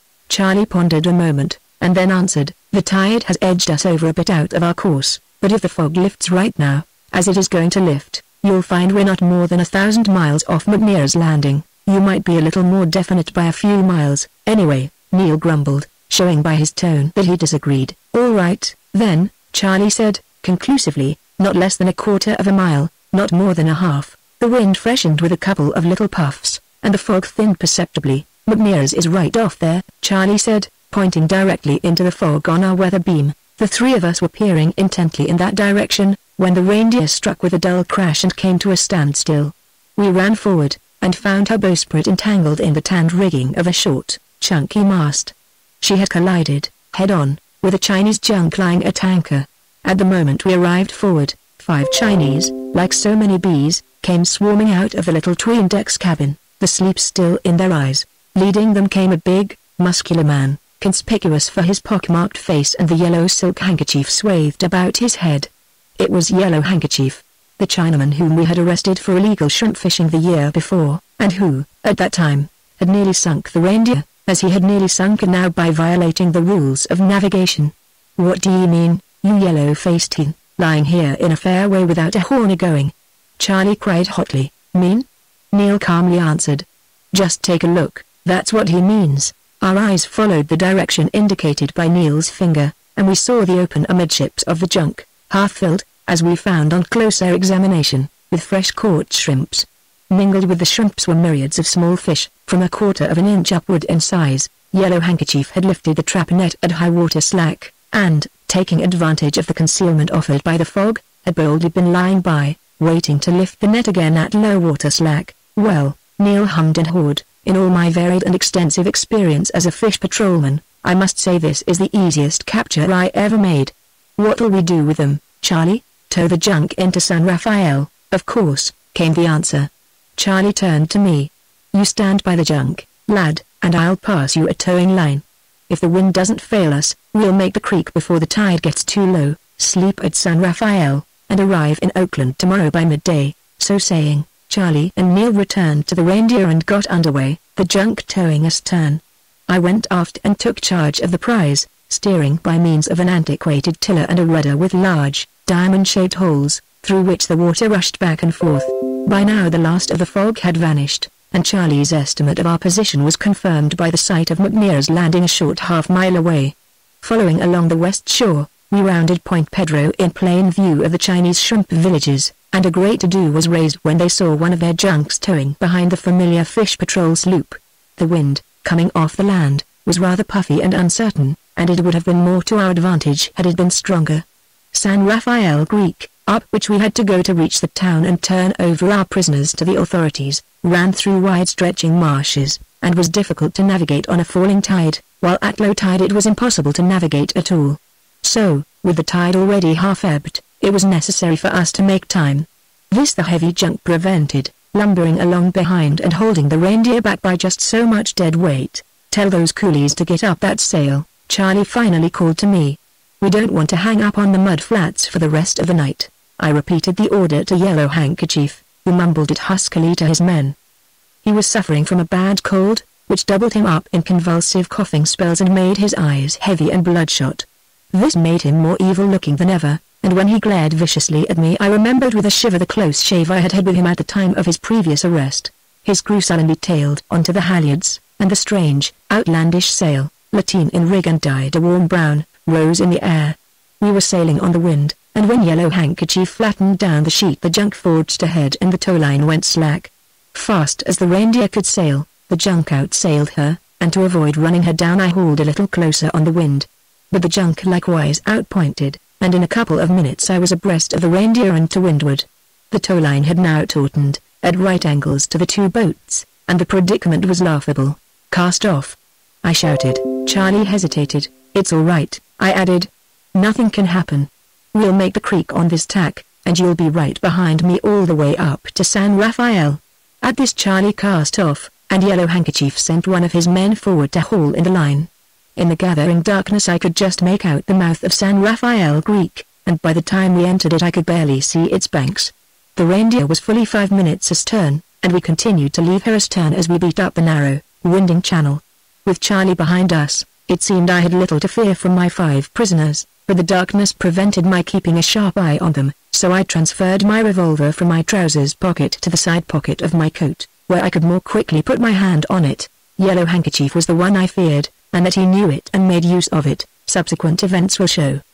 He was sitting a few feet away from me, on what then happened to be the weather side of the junk. I could scarcely see the outlines of his form, but I soon became convinced that he was slowly, very slowly, edging closer to me. I watched him carefully. Steering with my left hand, I slipped my right into my pocket and got hold of the revolver. I saw him shift along for a couple of inches, and I was just about to order him back. The words were trembling on the tip of my tongue, when I was struck with great force by a heavy figure that had leapt through the air upon me from the lee side. It was one of the crew. He pinioned my right arm so that I could not withdraw my hand from my pocket, and at the same time clapped his other hand over my mouth.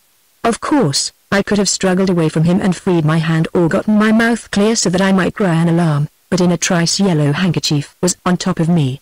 I struggled around to no purpose in the bottom of the junk, while my legs and arms were tied and my mouth securely bound in what I afterward found to be a cotton shirt. Then I was left lying in the bottom.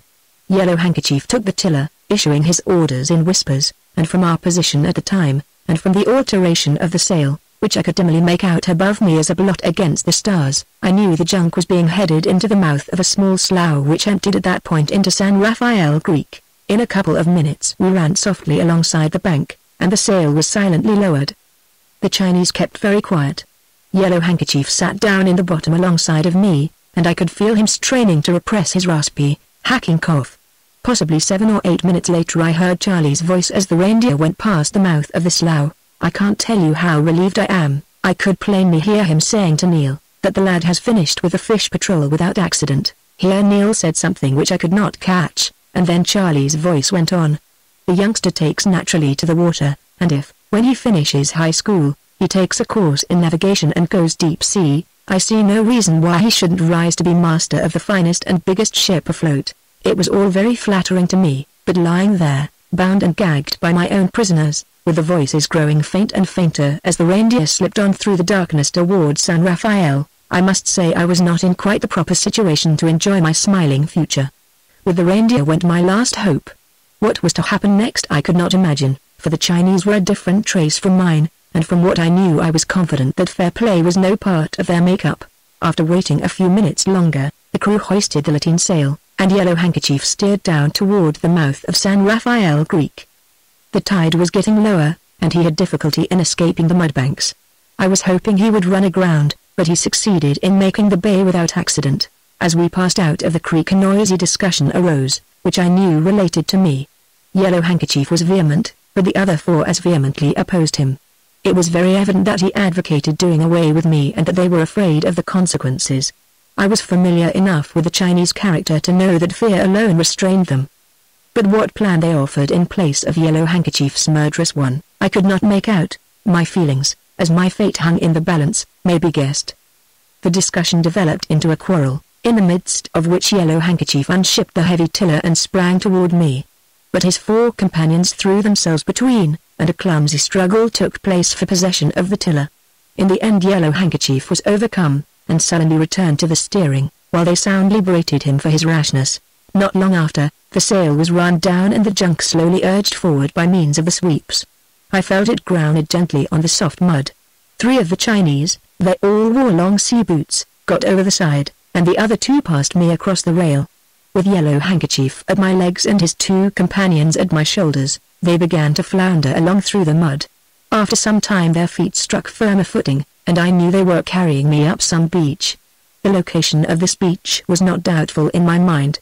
It could be none other than one of the Marin Islands, a group of rocky islets which lay off the Marin County shore. When they reached the firm sand that marked high tide, I was dropped, and none too gently.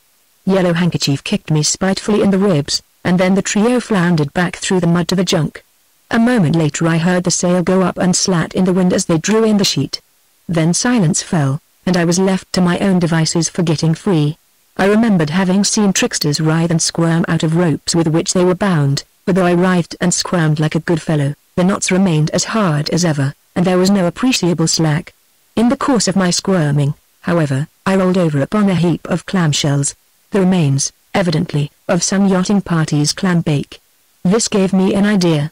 My hands were tied behind my back, and, clutching a shell in them, I rolled over and over, up the beach, till I came to the rocks I knew to be there. Rolling around and searching, I finally discovered a narrow crevice, into which I shoved the shell. The edge of it was sharp, and across the sharp edge I proceeded to saw the rope that bound my wrists.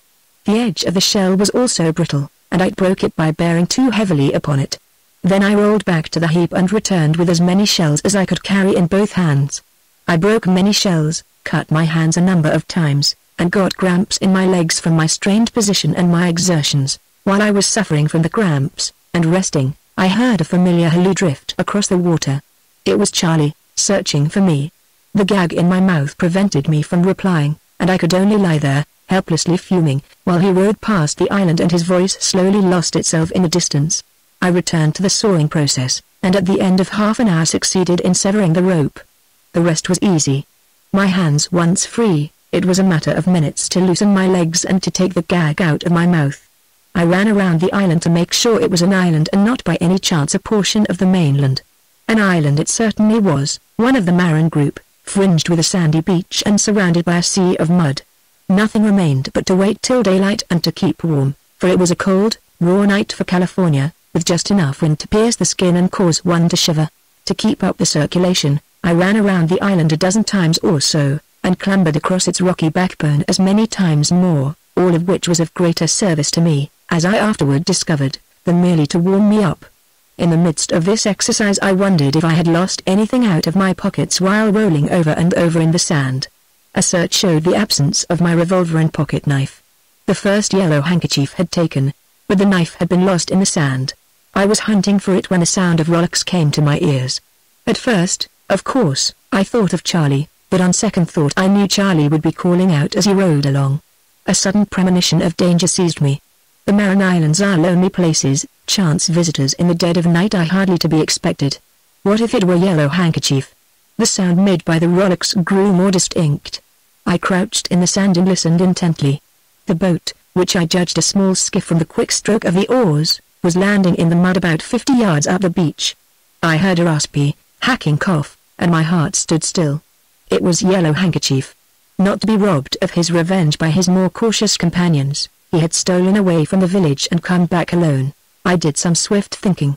I was unarmed and helpless on a tiny islet, and a yellow barbarian, whom I had reason to fear, was coming after me. Any place was safer than the island, and I turned instinctively to the water, or rather to the mud. As he began to flounder ashore through the mud, I started to flounder out into it. going over the same course which the Chinese had taken in landing me and in returning to the junk. Yellow Handkerchief, believing me to be lying tightly bound, exercised no care, but came ashore noisily. This helped me, for, under the shield of his noise and making no more myself than necessary, I managed to cover 50 feet by the time he had made the beach. Here I lay down in the mud. It was cold and clammy, and made me shiver, but I did not care to stand up and run the risk of being discovered by his sharp eyes. He walked down the beach straight to where he had left me lying, and I had a fleeting feeling of regret at not being able to see his surprise when he did not find me. But it was a very fleeting regret, for my teeth were chattering with the cold. What his movements were after that I had largely to deduce from the facts of the situation, for I could scarcely see him in the dim starlight. But I was sure that the first thing he did was to make the circuit of the beach to learn if landings had been made by other boats. This he would have known at once by the tracks through the mud. Convinced that no boat had removed me from the island, he next started to find out what had become of me. Beginning at the pile of clamshells, he lighted matches to trace my tracks in the sand. At such times I could see his villainous face plainly, and, when the sulphur from the matches irritated his lungs, between the raspy cough that followed and the clammy mud in which I was lying, I confess I shivered harder than ever. The multiplicity of my footprints puzzled him. Then the idea that I might be out in the mud must have struck him, for he waded out a few yards in my direction, and, stooping, with his eyes searched the dim surface long and carefully. He could not have been more than 15 feet from me, and had he lighted a match he would surely have discovered me. He returned to the beach and clambered about, over the rocky backbone, again hunting for me with lighted matches. The closeness of the shave impelled me to further flight. Not daring to wade upright, on account of the noise made by floundering and by the suck of the mud, I remained lying down in the mud and propelled myself over its surface by means of my hands. Still keeping the trail made by the Chinese in going from and to the junk, I held on until I reached the water. Into this I waded to a depth of 3 feet, and then I turned off to the side on a line parallel with the beach. The thought came to me of going toward Yellow Handkerchief's skiff and escaping in it, but at that very moment he returned to the beach, and, as though fearing the very thing I had in mind, he slushed out through the mud to assure himself that the skiff was safe. This turned me in the opposite direction. Half swimming, half wading, with my head just out of water and avoiding splashing, I succeeded in putting about 100 feet between myself and the spot where the Chinese had begun to wade ashore from the junk. I drew myself out on the mud and remained lying flat. Again Yellow Handkerchief returned to the beach and made a search of the island, and again he returned to the heap of clamshells. I knew what was running in his mind as well as he did himself. No one could leave or land without making tracks in the mud. The only tracks to be seen were those leading from his skiff and from where the junk had been. I was not on the island. I must have left it by one or the other of those 2 tracks. He had just been over the one to his skiff, and was certain I had not left that way. Therefore I could have left the island only by going over the tracks of the junk landing. This he proceeded to verify by wading out over them himself, lighting matches as he came along. When he arrived at the point where I had first lain, I knew, by the matches he burned and the time he took, that he had discovered the marks left by my body. These he followed straight to the water and into it, but in 3 feet of water he could no longer see them. On the other hand, as the tide was still falling, he could easily make out the impression made by the junk's bow, and could have likewise made out the impression of any other boat if it had landed at that particular spot. But there was no such mark, and I knew that he was absolutely convinced that I was hiding somewhere in the mud. But to hunt on a dark night for a boy in a sea of mud would be like hunting for a needle in a haystack, and he did not attempt it. Instead he went back to the beach and prowled around for some time. I was hoping he would give me up and go, for by this time I was suffering severely from the cold. At last he waded out to his skiff and rowed away. What if this departure of Yellow Handkerchief's were a sham? What if he had done it merely to entice me ashore? The more I thought of it the more certain I became that he had made a little too much noise with his oars as he rowed away. So I remained, lying in the mud and shivering.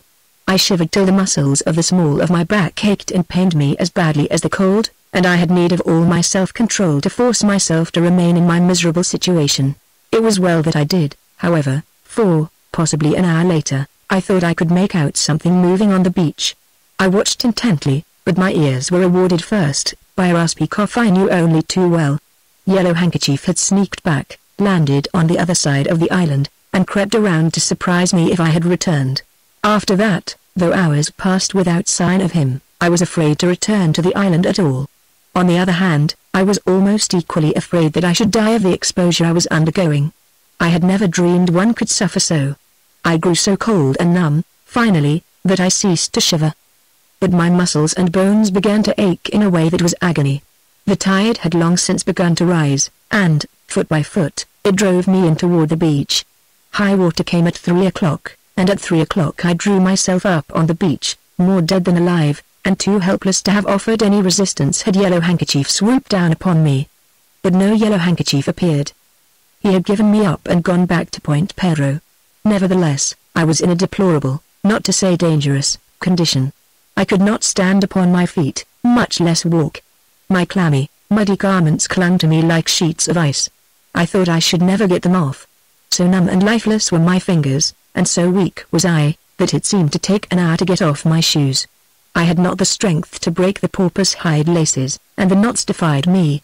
I repeatedly beat my hands upon the rocks to get some sort of life into them. Sometimes I felt sure I was going to die, but in the end, after several centuries, it seemed to me, I got off the last of my clothes. The water was now close at hand, and I crawled painfully into it and washed the mud from my naked body. Still, I could not get on my feet and walk, and I was afraid to lie still. Nothing remained but to crawl weakly, like a snail, and at the cost of constant pain, up and down the sand. I kept this up as long as possible, but as the east paled with the coming of dawn I began to succumb. The sky grew rosy red, and the golden rim of the sun, showing above the horizon, found me lying helpless and motionless among the clamshells. As in a dream, I saw the familiar mainsail of the Reindeer as she slipped out of San Rafael Creek on a light puff of morning air. This dream was very much broken. There are intervals I can never recollect on looking back over it.